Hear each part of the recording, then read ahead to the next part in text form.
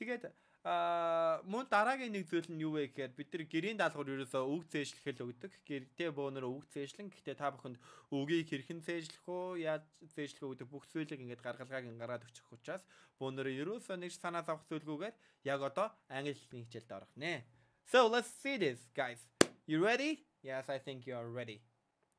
За айгуугой хариулаад яваарай гэж хүсэж байна. За тэгэхээр let's start about this.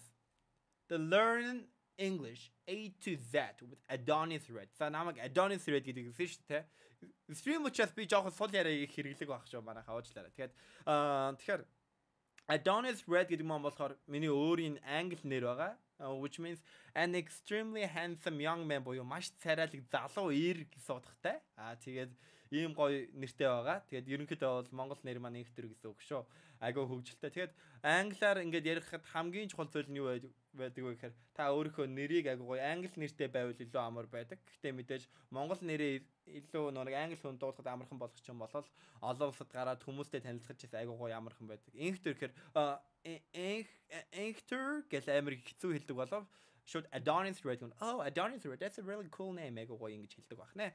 Тэгэхээр бөөнөр айгуу гоё нэрээ бодоорой гэж хүсэж байна. За манай хит хитэн сурагчд үзэж байгаа юм шиг байна. За баярлалаа та бүхэндээ. За тэгэхээр өнөөдрийн хичээлийн хүнсэн агуулгыг бөөнөрөө харцгаая. Дэлгэд харагдж байгаа байх гэж бодож байна те. За эхлээд бөөнөрөө англи хэл гэж юу вэ? Хэмээх талаар энэхүү талаар бөөнөрөө сурна. Англи хэл гэж юу вэ? Яг юуг үзэх ёстой гэдгийг хэлж авах нь байна. Дараа нь болохоор бид сурахдаа юун дээр алддаг вэ гэдгийг бөөнөр үзэх нь байна. Тэгэхээр юун дээр яг алддаг вэ? Яагаад бид нар англиар ярьж чадахгүй? Дүрмээ мэддэг мөртлөө ярьж чаддаггүй. Яагаад үг мэддэг мөртлөө тэрийгээ сонсож чаддаггүй, бич чаддаггүй те. Үзэж байгаа хүмүүстээ баярлалаа.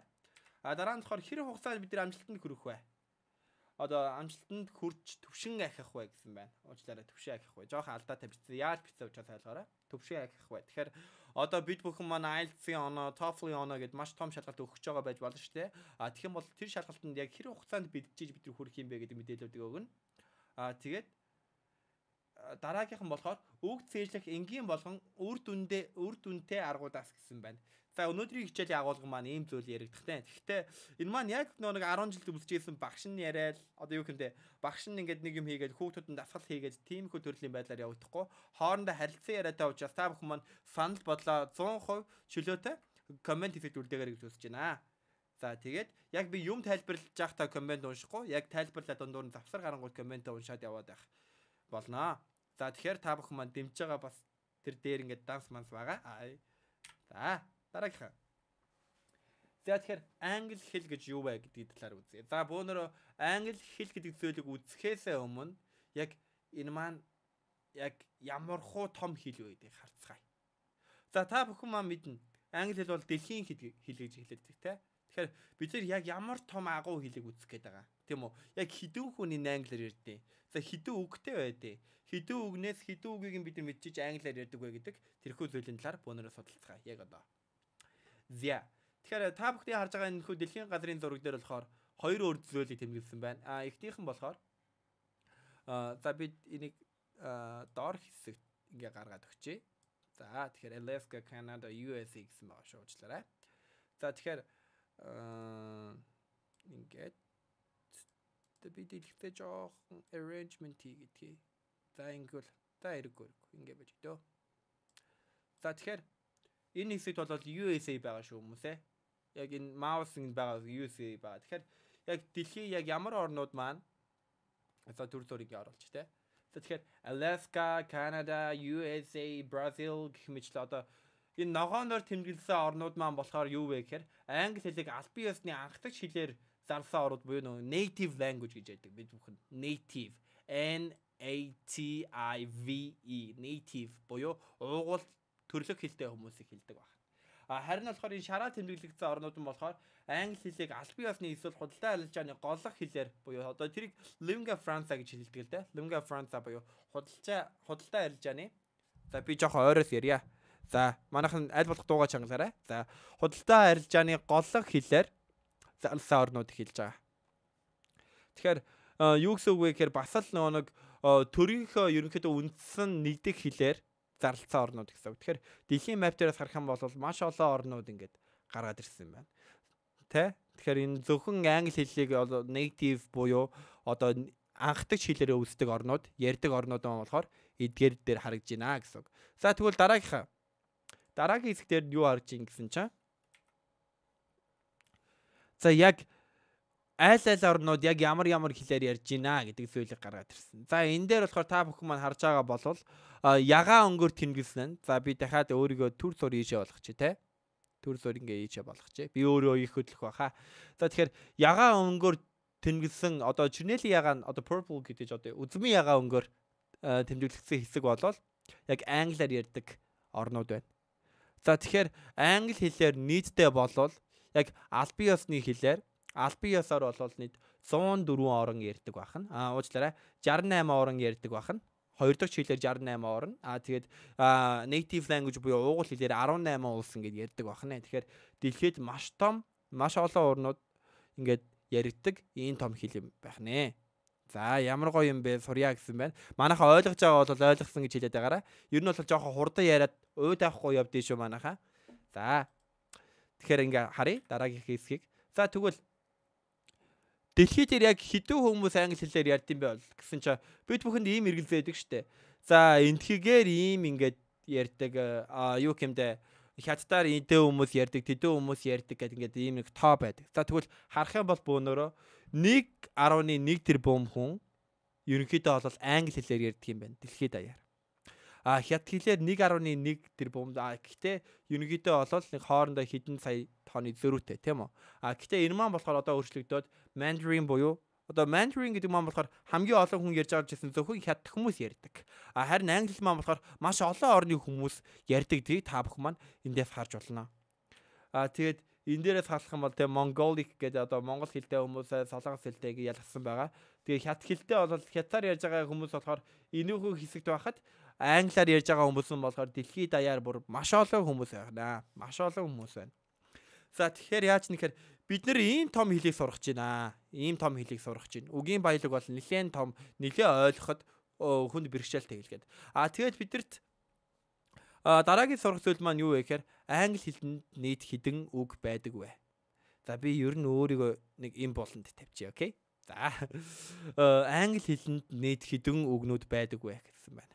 За тэгэнгүүт энэ бол насны англиар ингээ гарч ирсэн тоо байна л да.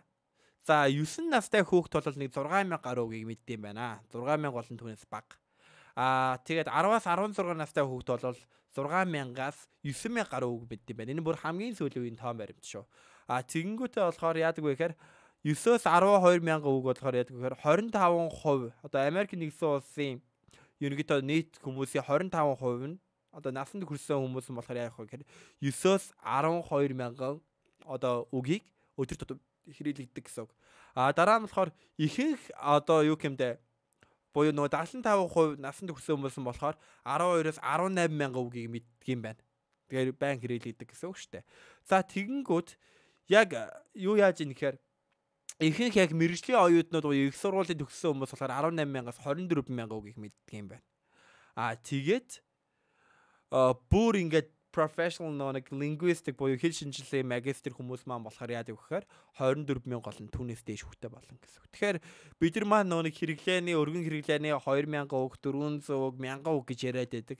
Тэдгээр тоонууд маань бол яг ингээд native буюу уугуул англи хэлтэй хүмүүстэй харьцуулахад маш бага байх нэ. Маш бага тоо байх нь. Тэгэхээр та бүхэн маань тэрийг маш гоё анзаарах хэрэгтэй шүү. Үзэж байгаа хүмүүс маань битгий гараарай гэж хүсэж байна. Та бүхэнд таалагдж байгаа байх гэж найдаж байна. За.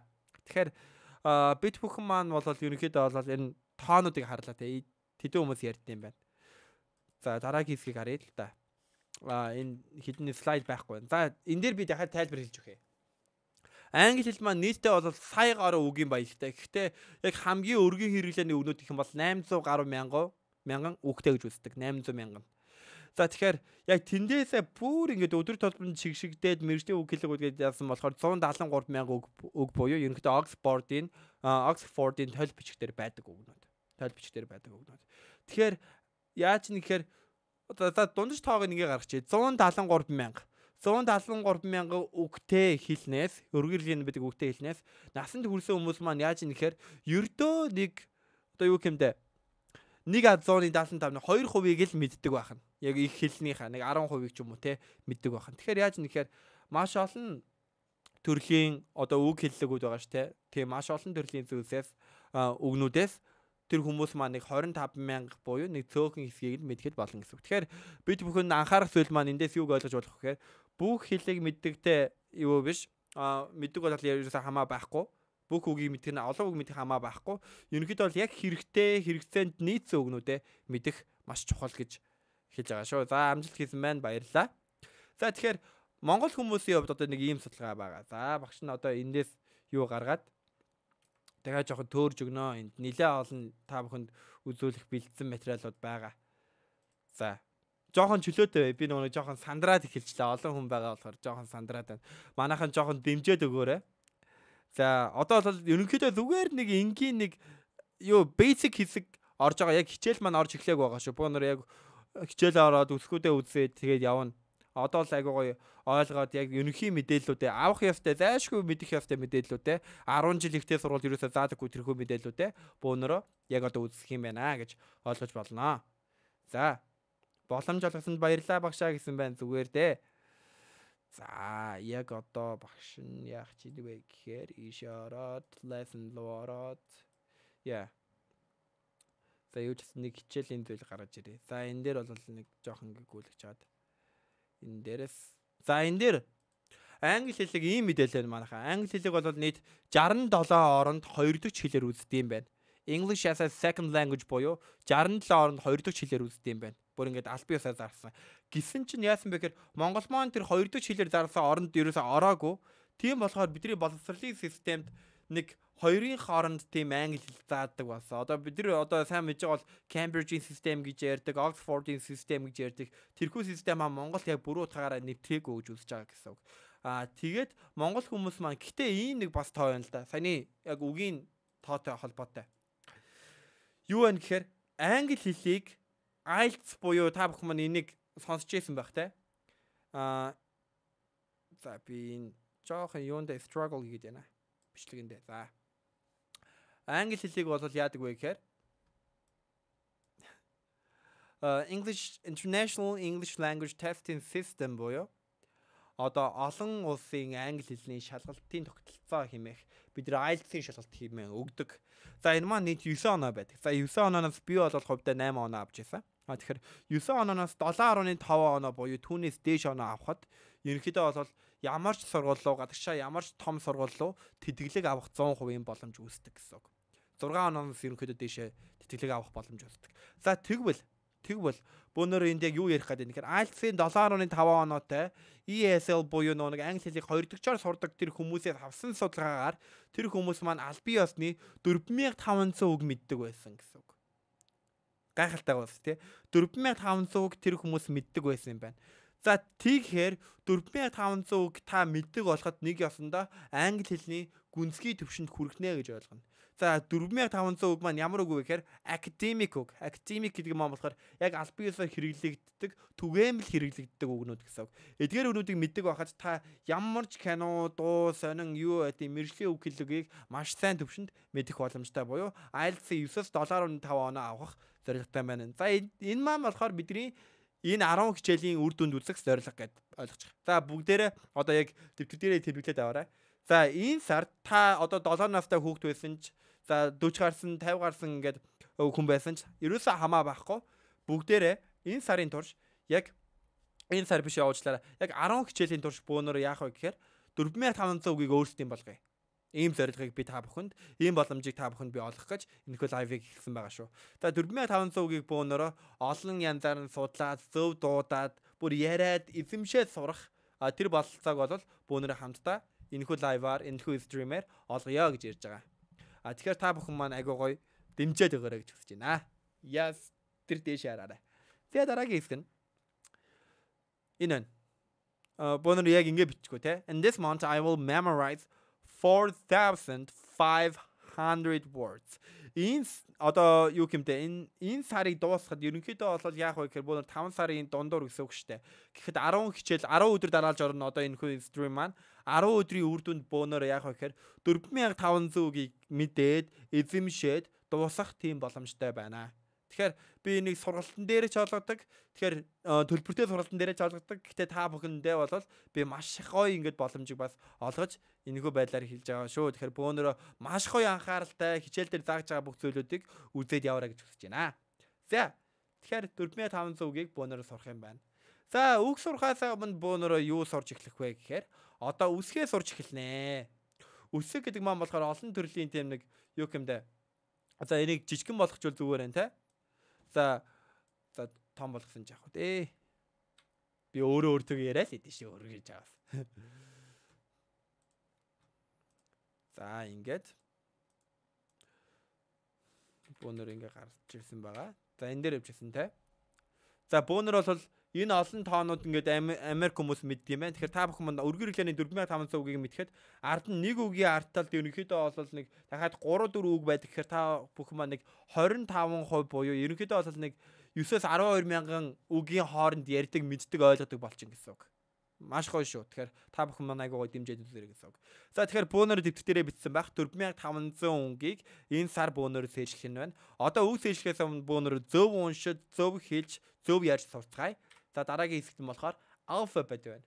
За тэгэхээр энэхүү хэсэгт бичсэн үгийг бөөнөр уншиж үзье. Энэхүү хэсэгт бичсэн үгийг бөөнөр уншиж үзье. The quick brown fox jumps over the lazy dog. The quick brown fox jumps over the lazy dog. За энэ маань юу вэ гэхээр англи хэлний 26 үсгийг багтаасан өгүүлбэр байгаа. Бөөнөр маш сайн дахиад нэг унших гад үзээрэй. Эхлээд сурахаас өмнө The quick brown fox jumps over the lazy dog.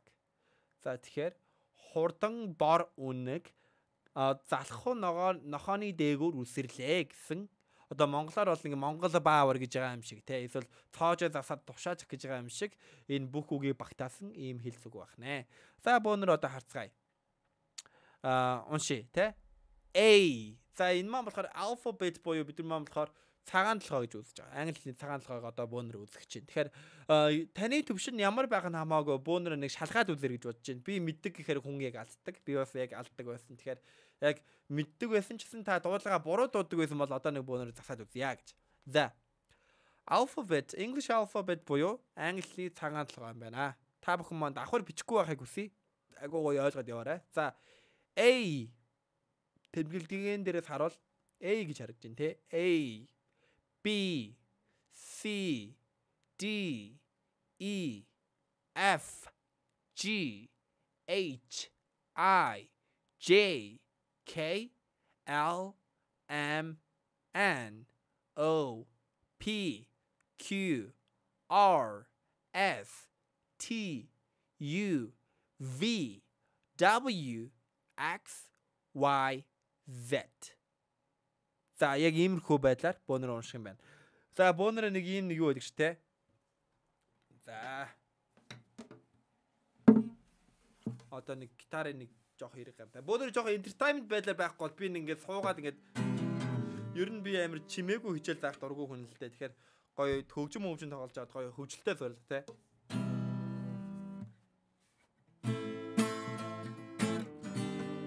Yo.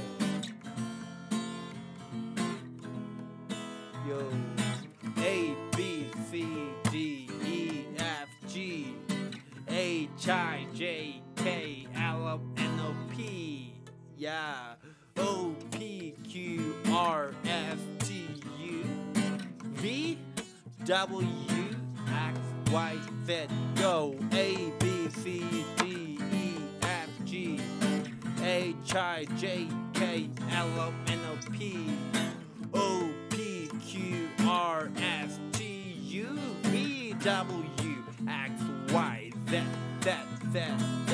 A. Одоо бөөнөр маш хурдан хэлэх гэж үзье заяа. Зүгээр амны дасгал хийж байгаа. Тэгэхээр alphabet буюу ер нь англи хэлний үсгүүдийг хэлэхдээ бөөнөр яах вэ гэхээр амаа том ангаагаад хэлэх ёстой. A, B, C, D гэдэг амны хөлгөөнөө маш том ангаагаад бөөнөр агай гоё хөгжилтэй нэг хурдан хэлээд үзье. Тэгэхээр та бүхэд би жоохон хурдан тайптай болонгууд та бүхэн маань гоё яад өөрөө гэж үзэж байна.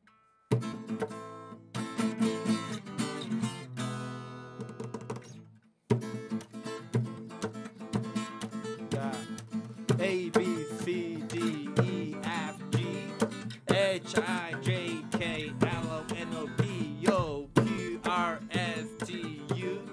W X Y Z.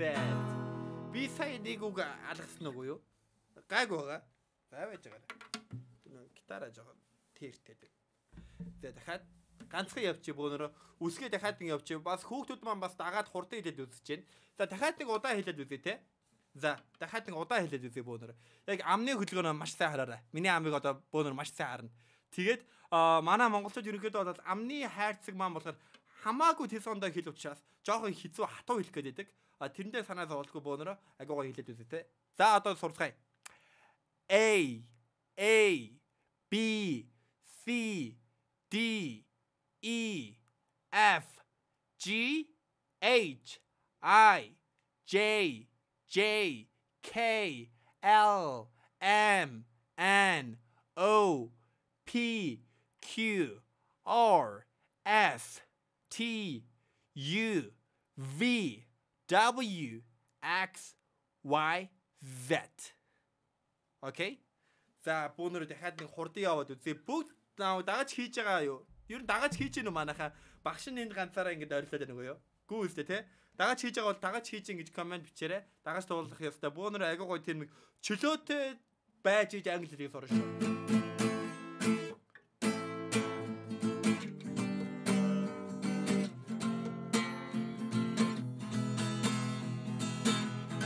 Yo. A B C D E F G H I J K L M N O P O P Q R S T U V W X Y Z. Show his sponsors ready. Needs to be console heavy. Phone on the sweater already. Must get it. He's nervous, but on silver gets calm, ready to drop bombs. Like he keeps on forgetting where he rooked and the whole crowd goes so loud. He ups his mouth with the words come out. He's joking now. Everybody's joking now. Grab him now. Time's up. Over now. A B C D E F G H I J K L M N O P Q R S T U V W X Y Z.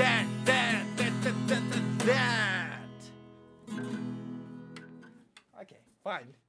Yeah. Үсгүүдээ юу ч гэсэн судалчлаа. 26-ын үсэгтэй Монгол хэл маань 35 үсэгтэй. За бөөнөрөө харцгаая. Гайгүй юу манайхаа дагаж хийсэн бол айгуу гоё. Дагаж хийсэн гэж хэлээрэй. Дагаж хийсэн гэж хэлээрэй. Yeah, very cool. Амар гоё. Энэ коммент жоохон холож очиж байгаа учраас яа хөс гарчлаа гэл. Манайхан гоё дэмжээд өгөөрэй. Yeah. Дараагийн хэсэг. Тэгэхээр 26 үсэг маань болохоор зарим нэг хэсэгтээ жоохон одоо мэдхгүй зүйлүүд гарч байна. За ихэнх нь латин хэл учраас бидэртэй айгу амархан байна. Гэтэ хэцүү зүйлүүд маш их гарч ирнэ шүү. За одоо бөөнөрөө яах вэ гэхээр яг vowel consonant гэж юу вэ гэдэг талаас нь харцгаая. За эхлээд сэдвээ би та бүхэнд уншиж үзүүлье. Энэ сэдвийг уншиж үзүүлье. За how to pronounce consonants and vowel sounds correctly and clearly гэсэн байна. За энэ дээр бол бидний үзэх ёстой нэг агуу гоё тийм нэг жишээ гарч ирээд байна. За vowel гэдэг маань экшиг гэсэн үг. Экшиг. За англи хэллэг маань болохоор юу хэмдэ? Экшиг гэхээсээ илүү экшгийн аваа гэдэг утгаараа орж ирээд байгаа шүү. За англи хэл маань болохоор үндсэндээ 6 экшигтэй яана. Би буруу тоолсон байж магадгүй шуучлаа. Маш олон аваатай байдаг. Маш олон аваатай. За тэгэхээр vowel гэдэг маань болохоор англи хэлний юу байх нь? Одоо экшиг байх нь. За consonant гэдэг маань болохоор гийгүүлэгч байх нь. За бөөнөр харцгаая. Экшиг болон гийгүүлэгч. Окей? Экшиг болон гийгүүлэгч. За бөөнөр бол айгуу гоё. Яагаад өгөөрэй? Дэмжээд өгөрэй гэж хүсэж байна. За тэр дэмжих нь яг бөөнөр нэгэд хамт уншицгаая. Vowel sounds. Consonant sounds. Okay? За тэгэхээр бид нар болохоор сая ингэж сурсан шүү дээ. The cute brown fox. За би энэ дээр ингэж заач те. Яг энэ дээд хэлийг харагдаж байна уу? Гэдэг гоё. Энэ миний хийсэн цаваа. За the cute brown fox jumps over the lazy dog гэсэн байна. The cute brown fox jumps over the lazy fox. Би ингэ самбар дээр зааж байгаа юм шиг заахгүй бол жоох хэцүү байд юм аа гэл. За тэгэхээр хурдан бор юу үнэг залхуун нохоон дээгүүр үсчихлээ гэдэг. Энэ маань 26 үсэг байсан. 26 үсгээс сурсан. Одоо жоохон задлж үзэж чинь тий. За тэгэхээр та бүхний харж байгаа бол яг дуудлагын тэмдэглэгээ байна. Авианы тэмдэглэгээ гэсэн үг. За beat эхний хэсгээс одоо уншия. Яг эндээс нь эхлээд уншия манайха. За beat энэ маань I тэгээд хойноос нь тодорхойлох хоёр цэг тавьсан маань болохоор E гэсэн авиа юм байна. За энийг маш сайн тээжлээ шүү манайха. Beat уртаар хэлэн гэсэн үг. Хоёр цэгтэй байгаар. Beat гэхээр харагдахгүй байна уу? Уулаа харагдах ёстой дээ манайха. За яасан бол уулаа харагдах ёстой да. За би бүргээд за ингэж үзүүлээ. Одоо харж байна уу? За дахиад vowel гэдэг маань болохоор эг шиг юм байна. Consonant гэдэг маань болохоор гэгүүлэгч юм байна. За тэгэхээр vowel гэдэг маань болохоор уртаар одоо хэлж үзэж байна. За тэгэхээр уртаар хэлэх юм бол хоёр цэгтэй авах бол уртаар хэлнэ гэсэн, уртаар дуудана гэсэн үг. Тэгэхээр тойл бичиг ч юм уу ялбаа нэг шинэ үг дуулахад бид нар зөв унш сурах хэрэгтэй. Тэгэхээр энэ E A маань нийлээд E буюу уртаар дууддаг. За beat.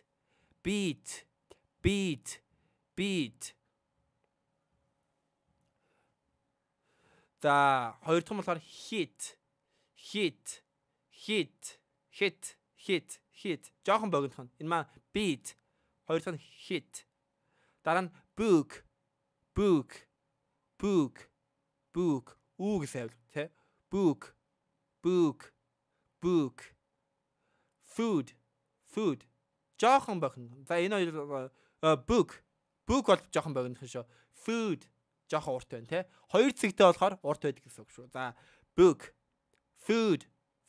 Okay. Left. Зүгээр left. За энэ гэсэн бас аяалга. About. Юу н about гэдэг шүү дээ. Бараг амар зөөлхөн сонсогддог байхгүй юу? Энэ тэмдэглэгээнүүд нь шүү дээ манайха. Энэ тэмдэглэгээг нь уншин гэсэн үг. About.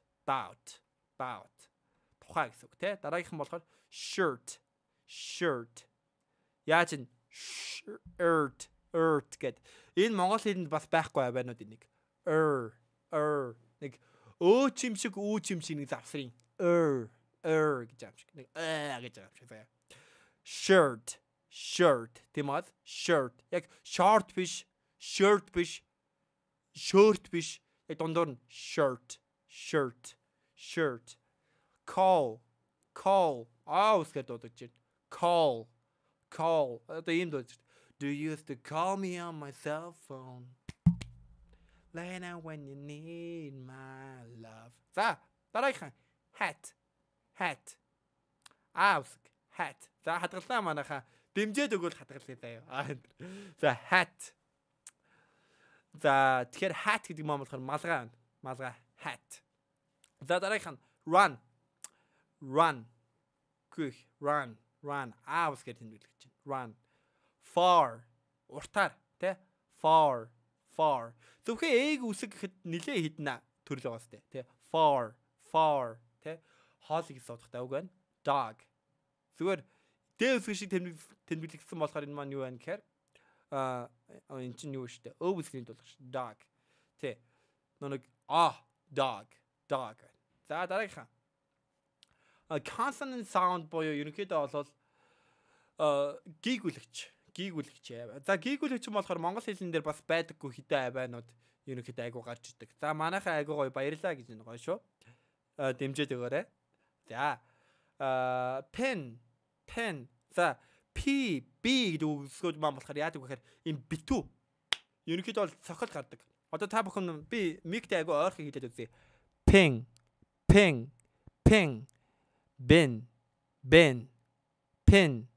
Ben. За яаж юм гэхээр энэ маань п шууд ингэ гарч иж аваад энийг задгаа гээгүүлж гэдэг. Задгаа wide open consonant гэж хэлдэг. За тэгэнгүүт t d энэ маань болохоор нэг 100 яриад байгаа юм шиг. За yes тэр дээр байгаа шүү те. За тэгэхээр t d c за энэ маань болохоор яаж юм гэхээр ингэж дуудагч байна. T үсг маань t ингэ нэг тайнаага тагсаж байгаа юм шиг. Two. Яг монголоор төв биш. Монголоор төв гэхээр юу юм бэ те? Одоо за төмөр гэдэг үгээс авч үзье. Төмөр. Ерөөсөө нэг төмөр гэхээр шууд Т гэж гарч байгаа штэ. Энэ болохоор нэг жоохон зовж гарч байгаа. Т. Нэг тагнаанда нийлүүлээд хилээ тагнаатайгаа нийлүүлээд гаргана гэсэн. За дараахан C үсэг байна. Cut. К-гаар уншигдсан юм байна. Дараа нь G үсэг байна. Got. За энэ бол айгүй амархантай. Got. Mongolians got talent гэдэг байна. Энэ юун данс гэж миний нэг хандбийн данс юм аа. Энэ голомт банк гэдэг тэр дээр бичсэн байгаа. Манайханд харж байгаа байх гэж бодож байна. Энэ болохоор нэг stream учраас ерөнхийдөө бол ингээд та бүхний сэтгэлийн тэр дэмээр өгж байгаа санхүүгээр бас би нэг санхүүж байгаа байхгүй юу. Тэгэхээр айгаа гоё дэмжиж өгөр гэж бодож байна. Мэдээж илүү гоё ингээд надад тусламж үзүүлэх тусам би илүү гоё ирж хүчтэй заах учраас та бүхэн минь айгаа гоё дэмжиж өгөр гэж бодож байгаа шүү. За тэр ч яах вэ? За мөнгө төгрөж яах вэ те? Дараагийн хэсгэл оръё. Дараа нь болохоор church байна. Ч. Монгол хэлэн дээр ч үснэ яваад байна. Church. Дараа нь judge. J-гээр дууддаг юм байна. Нэг DZ гэдэг шиг бичсэн байна те. Ч. За энэ хэсэг нь харагдахгүй байна те. За одоо би энийг томруулчих. Сайн нөгөө дата жоохон муу болохоор харагдахгүй байна гэдээсээ. Одоо дараа нь хадгалсны дараа нэг full HD болчих учраас тэгээ гайгүй харах байхаа гэж бодож байна. F5 display settings swap. Sorry.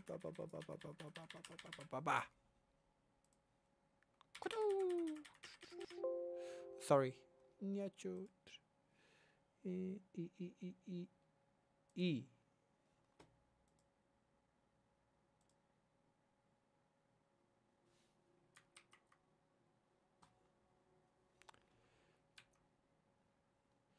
За байж байгаа энэ дэлхийд жоохон юу яагаад тах шиг. Миний лайв үргэлжлэж байгаа үстэй тийм манайхаа. Лайв харж байгаа байх гэж бодож байна. За сая төрсөр нэг энэ интернетийн жоохон саатал матал гараад байна уу яагаад байна те. Жоохон нэг тим юм болоод байгаа шүү. За энийг ингээд ийшээ гаргачихъя. Энийг ингээд оруулчихъя.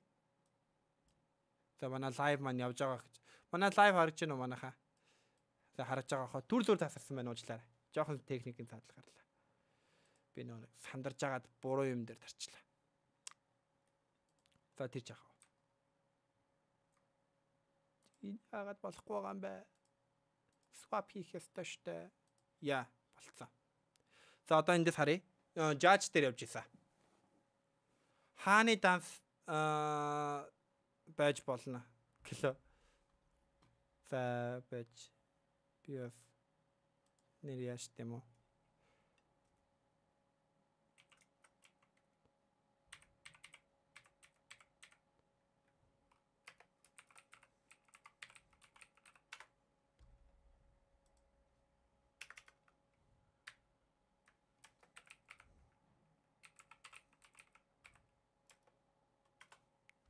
За өөр хаан банкны данс бичсэн гэхдээ зүгээр бичээд өгч.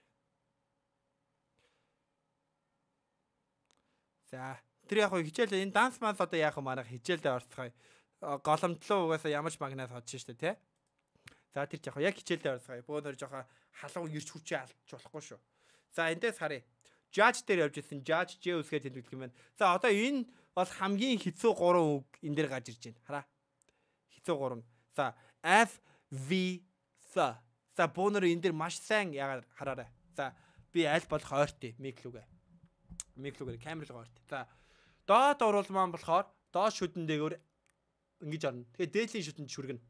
За тэгэнгүүт яаж юм гэхээр ингэн яг иймэрхүү хөтлөө. Тэгээд уруулаас юу гарах вэ гэхээр салхи гарна. А тэгэхээр fan, friend, Facebook, F үсэг маань ингэж дуудагдана гэсэн үг. За P үсгийг хүмүүс андуураад Facebook гэдэг байхгүй юу?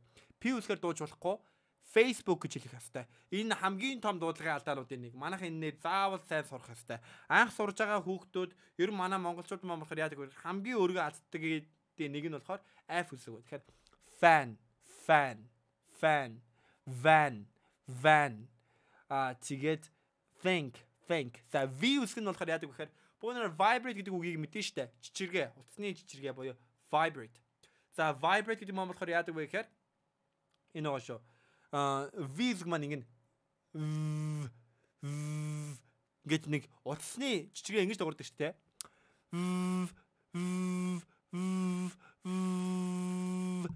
яг ингэж байгаа юм шиг чичиргээд гаргаж views-ийг хэлж өгнө гэсэн. Тэгэхээр van дагаж хийж байгаа үстэй манайхан comment бичээрэй. Дагаж хийж байгаа бол comment бичээрэй. Хичээл бас ойлгож байгаа бол comment бичээрэй. Манайхан гарч орохгүй байхыг хүсье. За маш сайн байна. За van. За тэгэхээр views байх нэ. За дараагийнхан th. За th маань болохоор хоёр өөр төрлийн дуудлагатай байгааг харж байгаа. За доотлийнхан болохоор d үсэг шиг бичсэн болохоор та бүхэн энэ харж байна те. D үсэг шиг бичсэн болохоор юу вэ гэхээр d зүгээр d үсэг. Монголоор d үсэг. За тэгэхээр that. Одоо юу юм бэ? There's a girl but I let her get away. Зүгээр d байхгүй. There's a d. За th юм болохоор энэ. За би болохоор айгуу нүг жоохон бүр хийлт болохоор айгуу амар байдаг байхгүй. Та бүхэнд яг яах юм мэдэхгүй. Гэтэ хилээ авч чагаад хэлж чинь. th-ийг think гэдгийг болохоор тэр өө үсэг шиг бичсэн юм болохоор яг хаа гэхээр хилээ ингэж гарнаа. Би амар тэнийг харагдаж байгаа баг. За зүгээр. За. Салхи гарна гэсэн үг. Чигээрээ. За тэгэхээр яг хаа гэхээр think.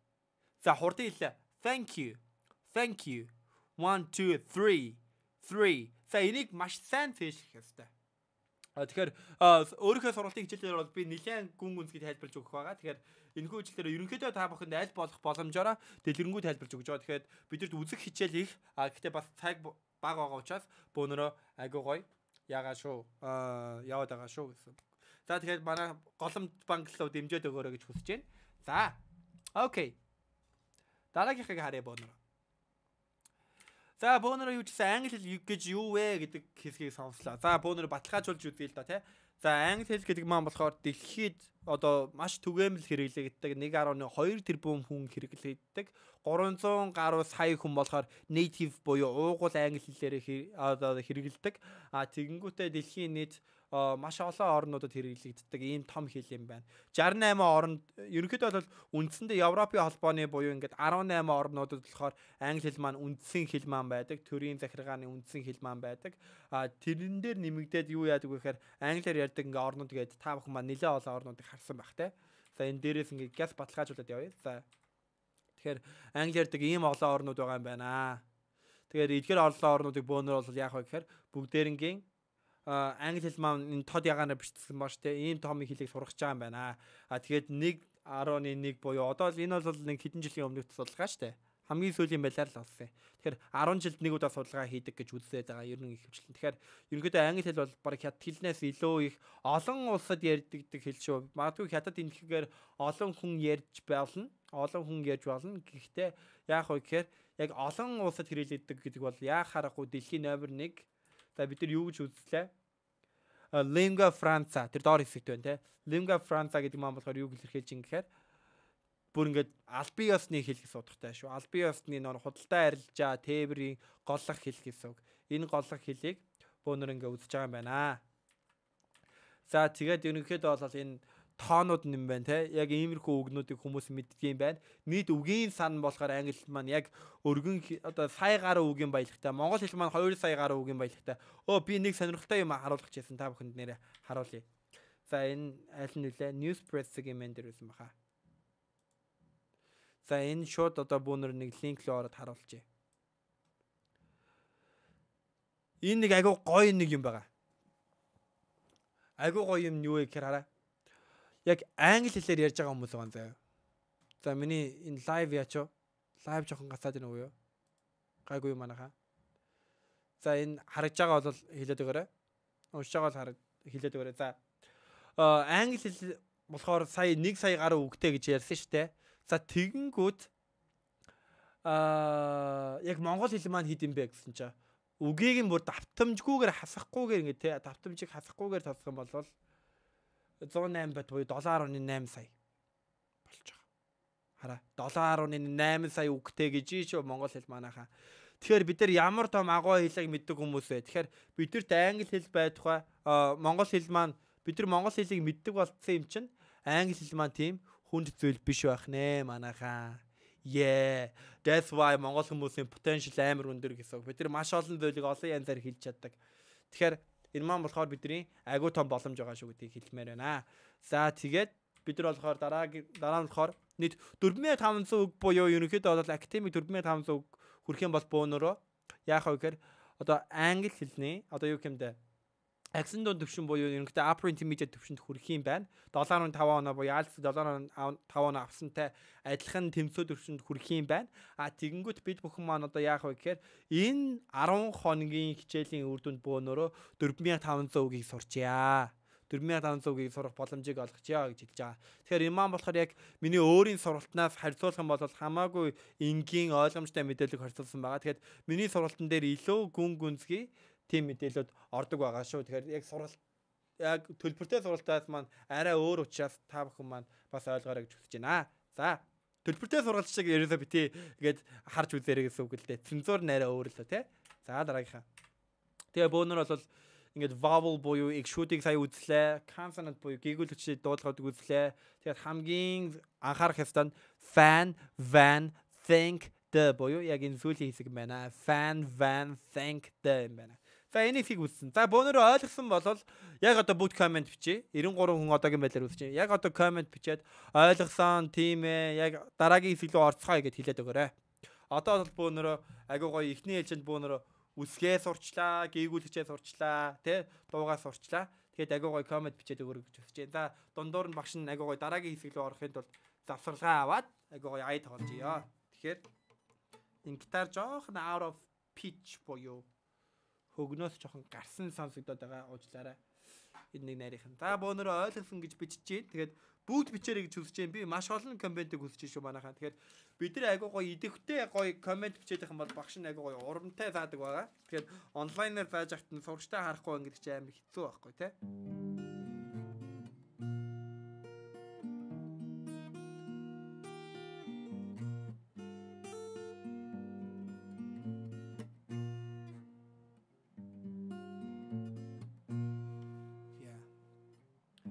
Tell me something, girl.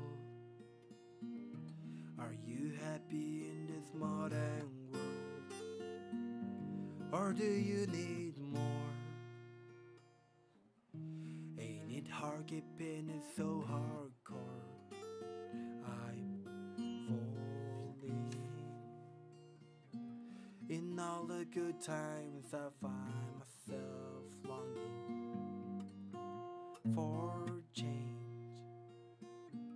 and in the bad times I fear myself.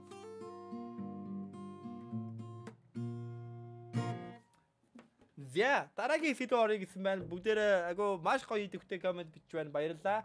Та бүхэн маань бас дэмжиж стрим учраас агуу гоё урам зориг өгөөд голомт багны давслуу агуу гоё илгээгээд өгөөрэй гэж хүсэж байна. За 5-20 мянга. Yeah. За одоо үргэлжлүүлэх юм манайхаа. Гоё шүү. Манайхаа. Дараагийнхан одоо энэ зүйлийг сурна. Бид сурахтаа юун дээр алддаг вэ? За тэгээд яг энэ хэсэг рүү бөөнөр одоо орох гэж байна. Бид сурахтаа юун дээр алддаг вэ? Манайхаа ойлгосон те. За гоё мэдрэмж гэж байна. Агай гоё баярлалаа. Yes. За одоо энэ дээр ийм зүйл гарч иж байгаа маа. За бөөнөр хараарай. Basics of English. Бид нар 10 жил. За одоо та бүхэн маань хэрвээ одоо бусдаасаа ерөнхийдөө агай гоё илэн далангуй байгаад гоё комент бичээд үзээрэй. Өгөөрэй. За ямар комент бичиж өгөх вэ гэхээр ийм зүйл бичээдэг. Яг та англи хэлийг хэдэн жил үзэж байна вэ? Яг ямар сургалтанд сууж исэн бэ? Тэгээд та яг сууж агаад яг сурсан тэр жилээ тооцоод нэг ерөнхийдөө хэдэн жил эсвэл анхан шат гэд яг одоо хэлээдэг. За тэгэхээр багш нь та бүхний харж байгаад юу хэлэх гээд байна гэхээр за бид бүхэн маань энэ өмнөх жилүүдэд яагаад англи хэлийг сурч чадахгүй байсан бэ? За одоо энд хүүхдүүд үзэж байгаа бол хүүхдүүдтэй бас орой мэндийг хүргэе. За хүүхдүүд бол их хөөргөн. Та бүхэн маань болохоор яах вэ гэхээр агуу гоё анханасаа зөв суурийг тавиад зөв замаар явах гэж байна. Зөв аргаар сурах гэж байна. За тэгвэл харин юу маань болохоор өмнө нь бид нар сурч ийсэн 10 жил ихлээ сурвалжтай яг надтай адилхан та бүхэн маань сурч ийсэн бол бид нар бас нэлээд хэцүү замыг туулж гарч ирээд одоо бас дахиж шантрахгүй үргэлжлүүлээ сурч байгаа. Ерөнхийдөө англи хэлийг бүр зуршил болгоод ингээд үзэж байгаа хүмүүс байна. За тэгэхээр та бүхэндээ агуу гоё ингээд амжилт хүсье. Тэгээд энэхүү зуршлыг бүтээх групп гэдэг энэхүү группыг үүсгэсэн бас хүмүүстэй админуудаа маш их баярлалаа. Нэрэ бөөнөрө баяр хүргэх ёстой шүү. Маш гоё группууд. Энэ групп байгааг бол бид нар бас уулзаж болохгүй байсан те. Боломжгүй байсан. Тэгээд манай Adonis Training Center буюу Adonis англи хэлний сургалтын төв маань одоо би өөрөө сургалтын төвийнхаа багш захирал хүн байгаа. Тэгээд та бүхэндээ айгуу гоё ингээд энэхүү стримийг явуулж байгаамаа гэж хэлмээр байна. За юу ч гэсэн ингээ тэр ч яг basics of English гэдэг маань англи хэлний үндэс суурь гэж хэлж байгаа шүү. Англи хэлний үндэс суурь.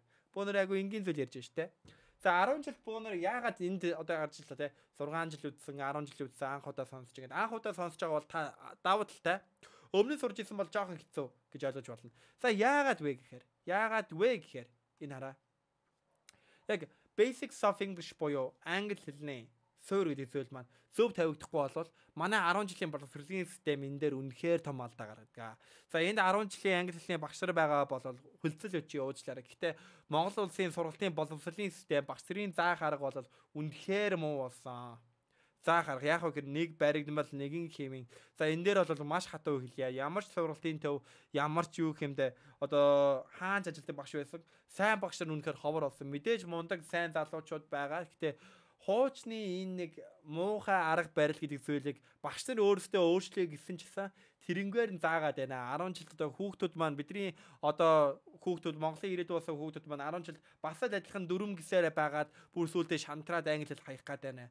За тэгэнгүүт одоо яах чинь гэдэг бөөнөрөө суурь зөв тавьцгаая. Тэгэхээр энэ дээр бичсэн байгаа зүйл байна. Бөөнөрөө уншицгаая. Дүрм, үгийн сан, дуудлага гэсэн байна. Дүрм гэдэг бол англи хэлийг сурахад хамгийн чухал зүйл.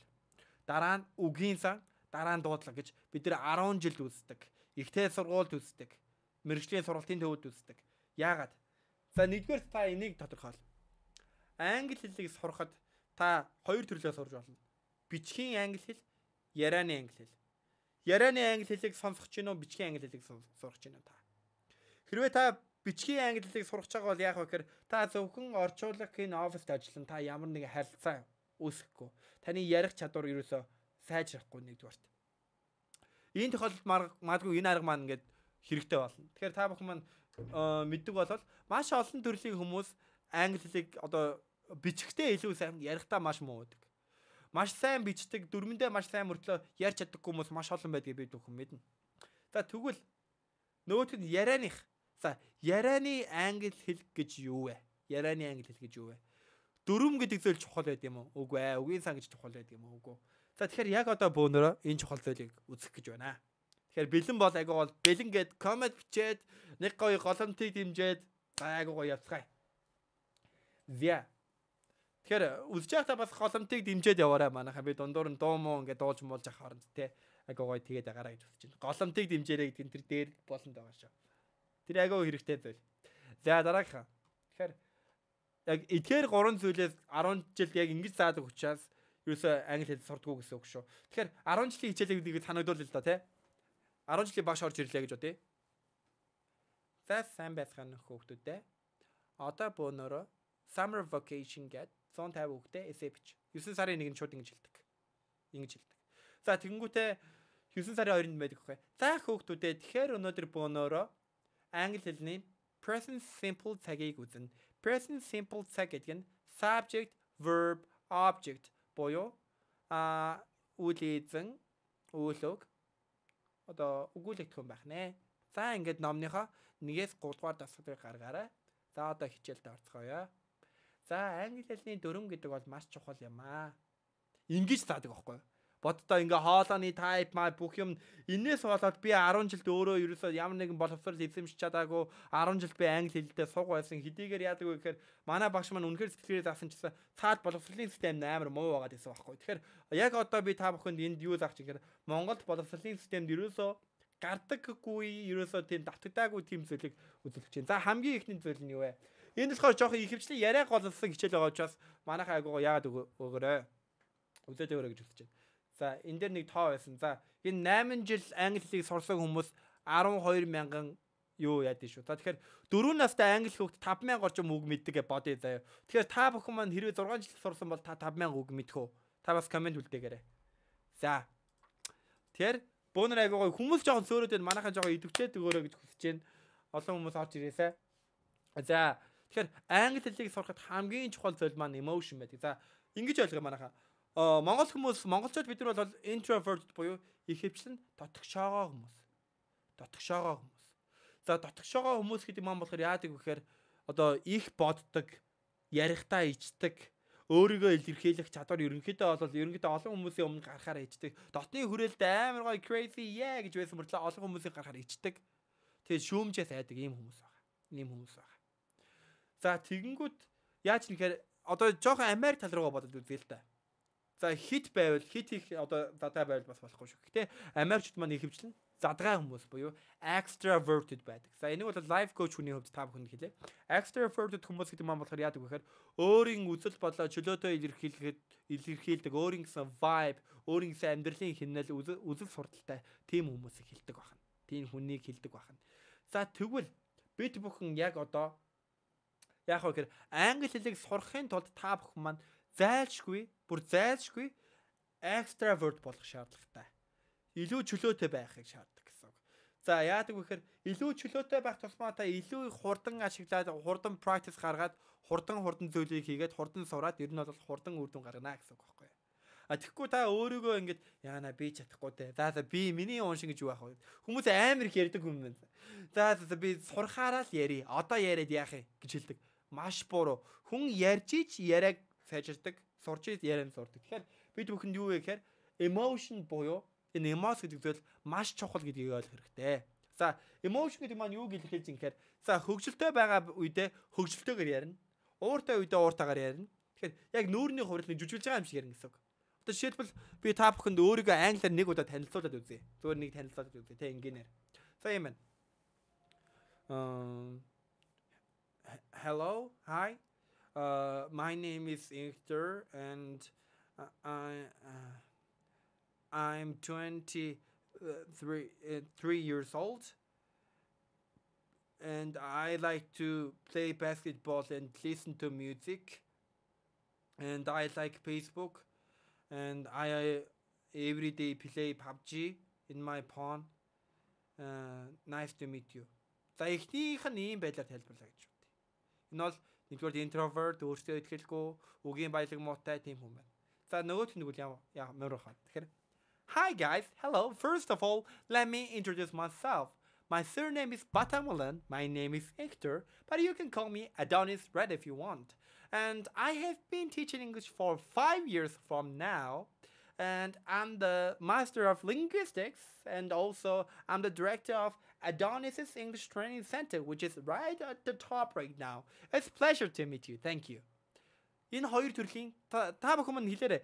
Нэг эхнийх нь гоё байна уу? Хоёр дахь нь гоё сонсогдож байна уу? Тэнгүүт яаж нэхэр таны хэлний мэдлэг сайн байх, муу байх хамаагүйгээр та эмоцоо гаргаж сурах юм бол эмоцоо гаргаад илүү чөлөөтэй байд. Энэ нүүр хагар гэдэг шүү дээ, тэ? Өөрөөсөө битгий хийж, алдаанаасаа битгий хийж, юм битгий бод нүүр хагаар ингээ хичээгээд байх юм бол та бүхэн маань яах вэ гэхээр хамгийн түрүүнд англи хэлийг хурдан сурч чадна гэсэн үг. За ойлгосон бол комент бичээрэй манайхан, комент бичээрэй.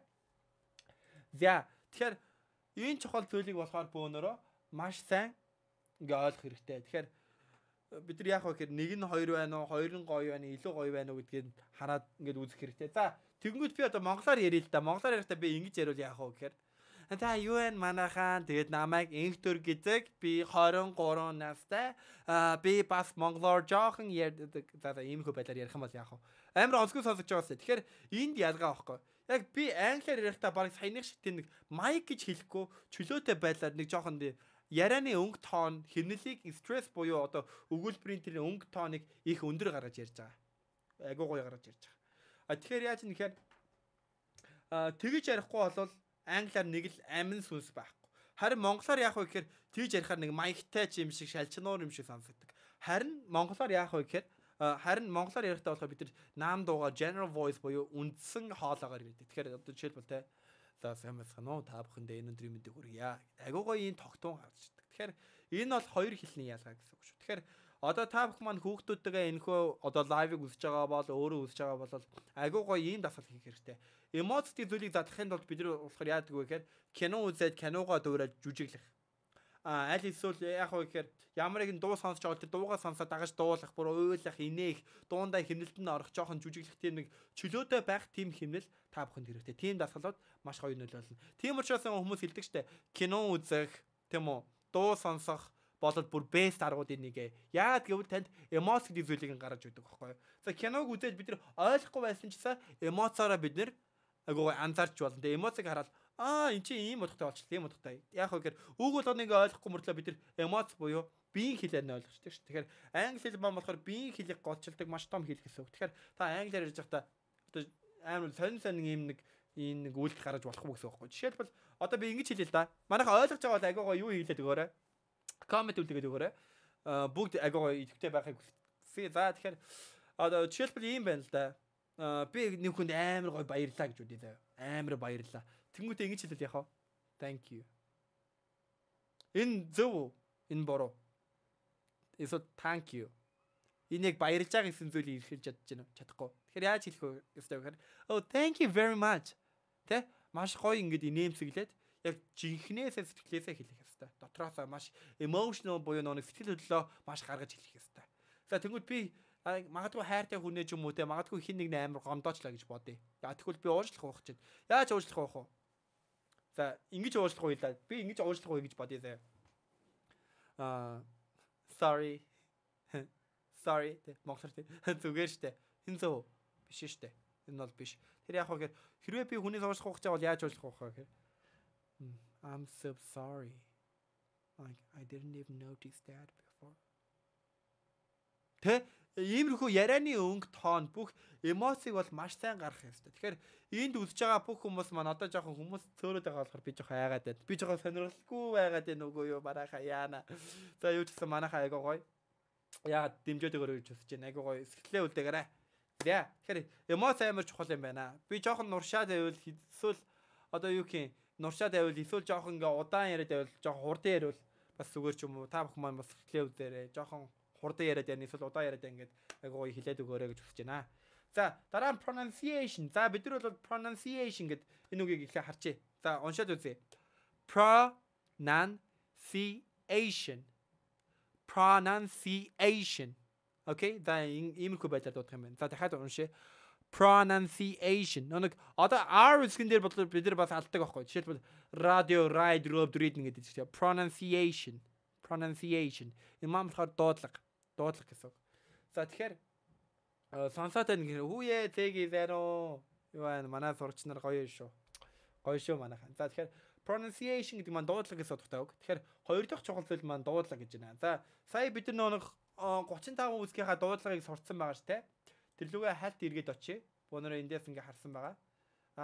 Дахиад нэг уншчээ тэ. За бөөнөрөө одоо ингээ харж байгаа бох тэ. За бөөнөрөө дахиад нэг уншчээ. A B C ингэж уншихгүй. Одоо жоохон эмоц гаргаад бөөнөрөө амар гоё уянгалаг нэг уйтгартай ч юм уу энэ тайпаар A B C D alphabet song-ыг дууж үзье.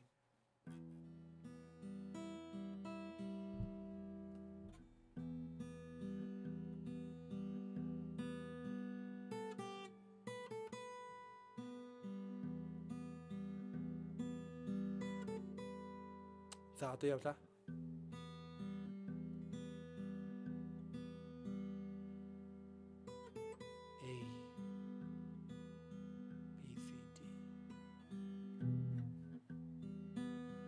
Ингээ олчтэй.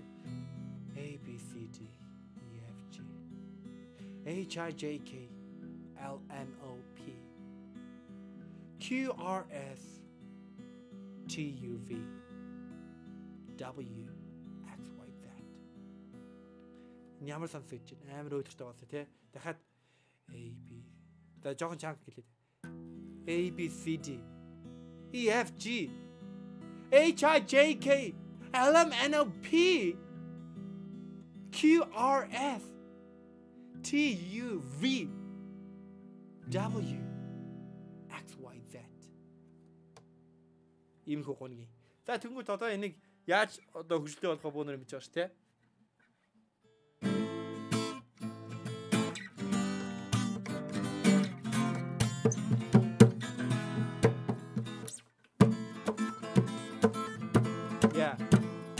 A B C D E F G H I J K L M N O P O P Q R S T U V W X Y Z yo. За ямаргүй байдлаар.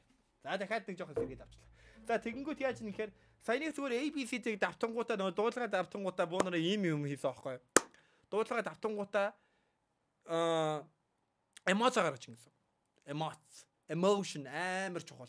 Эмоц бол та би ингээ уйдгартай байхаар ABC ингээ унтаад байгаасаа тий. За манайхан монголчууд яг нэг англиар ярихдаа эмоцийн зүйл дээр яаж алдаад байдаг вэ гэхээр дандаа нэг юм нэг monotony буюу нэг хэмнэл яриад байдаг. Hello, first of all let me introduce myself. My name is Энхтөр and my surname is Батамола. I'm English teacher. My hobby is playing basketball and listen to music. Ингэж яриад байдаг. Ингэж ярих ерөөсөө болохгүй гэсэн. За, pronunciation гэдэг дээр болохоор дуудлага байна. За, тэгэхээр англи хэлэн дээр нэг ийм нэг ойлголт байдаг л да. Accent буюу аялга. Accent. Аялга. Тийм үү? За, голомтыг нэг дэмжиж өгөөрэй. Yeah гэлээ. 5-аар 20 мянга. 5-аар 20 мянга. 5-аар 20 мянга. За, тэр жаах. За, тэгэхээр ABC юу ч яах вэ? Тэгээ accent буюу та бүхэнд маань хэдэн төрлийн accent-ийг бөөнөрөө харуулцгаая.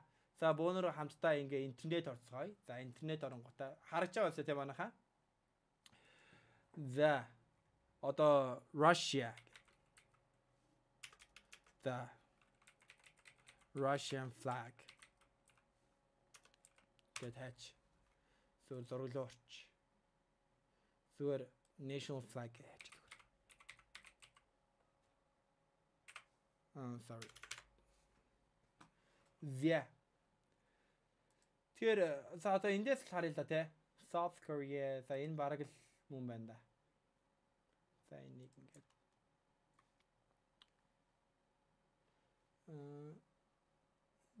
яа ишээ болохгүй юм бэ. Флаг. За эндээс харъя бөөнөрөө. За Австрал за энэ маань болохоор зүгээр нэг хэдэн улсуудын ингээ орнуудын зүгээр талбай байгаа л да. За эндээс би яг ямар хөө жишээ хэлэх гээд юм гэхээр тэгэхээр маш олон улсууд байдагтай адилхан маш олон төрлийн ингээ аялгууд байд юм аа. За жишээлбэл яадаг вэ гэхээр за эндээс ингээ харж байгаа л ингээ хэлээ л дээ. Russia энтер байгаа зү энэ. Русский мозги. За байгаа. За ингээ бодчих. Зүгээр энэ олон улсын зүгийг зүгээр фон дээр тавьчих. За би өөрийгөө жоохон томруулчих. За одоо бөөнөр айгуу гоё чихэндээ бэлдээ гоё сонсгол бэлдээ. За энэ маань айгуу гоё хөгжилтэй хэсэг явах чинь айгуу гоё дэмжиж яг ойлгомжтой бол ингэж өгөөрэй. За тэгэхээр ийм зүйл байна манайхаа. Олон янзын accent буюу нэг аялгууд үүд юм байна. За жишээлбэл хамгийн ихнийх нь болохоор England буюу Англи улс. За бид бүхэн маань болохоор Harry Potter гэдэг кино та бүхэн маань үзчихсэн багтай. За энэ миний өөрийн хийсэн wand буюу саваа байна. Зүгээр хөгжилтэй. Гэрэл мэрэлтэй. Harry Potter. За бөөнөр Harry Potter-ыг мэднэ нэстэ. Айгуу комент бичээд өгөөрэй манайхаа. За Harry Potter гэдэг кинон дээр бол яг ямар аялгатай англи хэлээр ярьдаг вэ гэхээр тэр маань болохоор British English буюу англи аялгаар ярьдаг. British English буюу British accent гэсэн. British аялга тий англи аялга. За англи аялга маань болохоор жишээлбэл ингэж сонсох гэсэн. Та бүхэн маань яг ялгааг нь сонсоорой. Harry Potter, the boy who lived, come to die. Жишээлбэл одоо англиар байх юм бол одоо англичууд ч нэг амар гоё тийм кофе мафи уусан ийм хүмүүс идэв шүү дээ амар сүртэй классик австай. Тэгэхээр sorry mate. I don't know but I can't tell you right now but my family has 4 members and all of them are really great. За яаж ингэхээр family гэдэг үгийг family гэж ярьж байгаа жишээ дээ. За ялгаагийн та бүхэн дараа нь заавал ойлгох хүсээрэй. Энийг яагаад хэлж ийм гэхээр энэ аялгуудыг бид нэр сурах хэрэгтэй гэсэн үг. За тэгэнгүүт Оросууд англиар ярьтаа нэг ингэж ярьдаг шүү дээ, тий? There's another dress you're looking for. What are you waiting for, my friend? So drink a vodka. Play Dota, drink vodka. Oh, my friend, do you want to give me your phone number? For what? I just want to tell you that I love you. Thank you. Yeah. Спасибо. Иймэрхүү ч юм уу, тий? За Оросууд нэг англиар ярьж ингэж үү. За хөгжилтэй байл айгуу дэмжиж өргөж хүсэж байна. За дараагийнхан тэгвэл America аялах нь болохоор нэг иймэрхүү байдаг шүү дээ. So ladies and gentlemen, we are going to show you a pretty good lesson right now. Here are the 72 flags of the countries that we have to learn right now. Look at this. Look at that. Oh my god. What a coincidence. ч юм уу те иймэрхүү байдлаар ярьдаг гэсэн. За тэгэхээр яаж нэг бүгд өөр өөрийн гэсэн төрлийн аялалтай байхгүй. За жишээлбэл Герман хүмүүс за яг сайн мэдгүй байна. Би бол Францыг мэднэ. Одоо Францаар жишээлбэл Франц хүмүүс англиар ярихдаа яаж ярьдаг вэ гэхээр Франц хэлний онцлогоор ярина гэсэн үг. Яг Францаар ярьж байгаа юм шиг мөртлөө англиар ярина гэсэн үг. Тэгэхээр Францч болохоор англиар ярихдаа яаж ярьдаг вэ гэхээр нэг R үсэг гэж байхгүй. R буюу R үсэг гэж байхгүй. R үсэг байхгүй. Тэгээд гуй гэдэг аялалтай. Гуй га гэж юм шиг. Тэгээд одоо fuckly fucking beautiful гэдэг байхгүй. Одоо юу гэмдэ би Францаар жоохон ярьдаг гэдэг иймэрхүү нэг хэл байлаа гэж бодъё.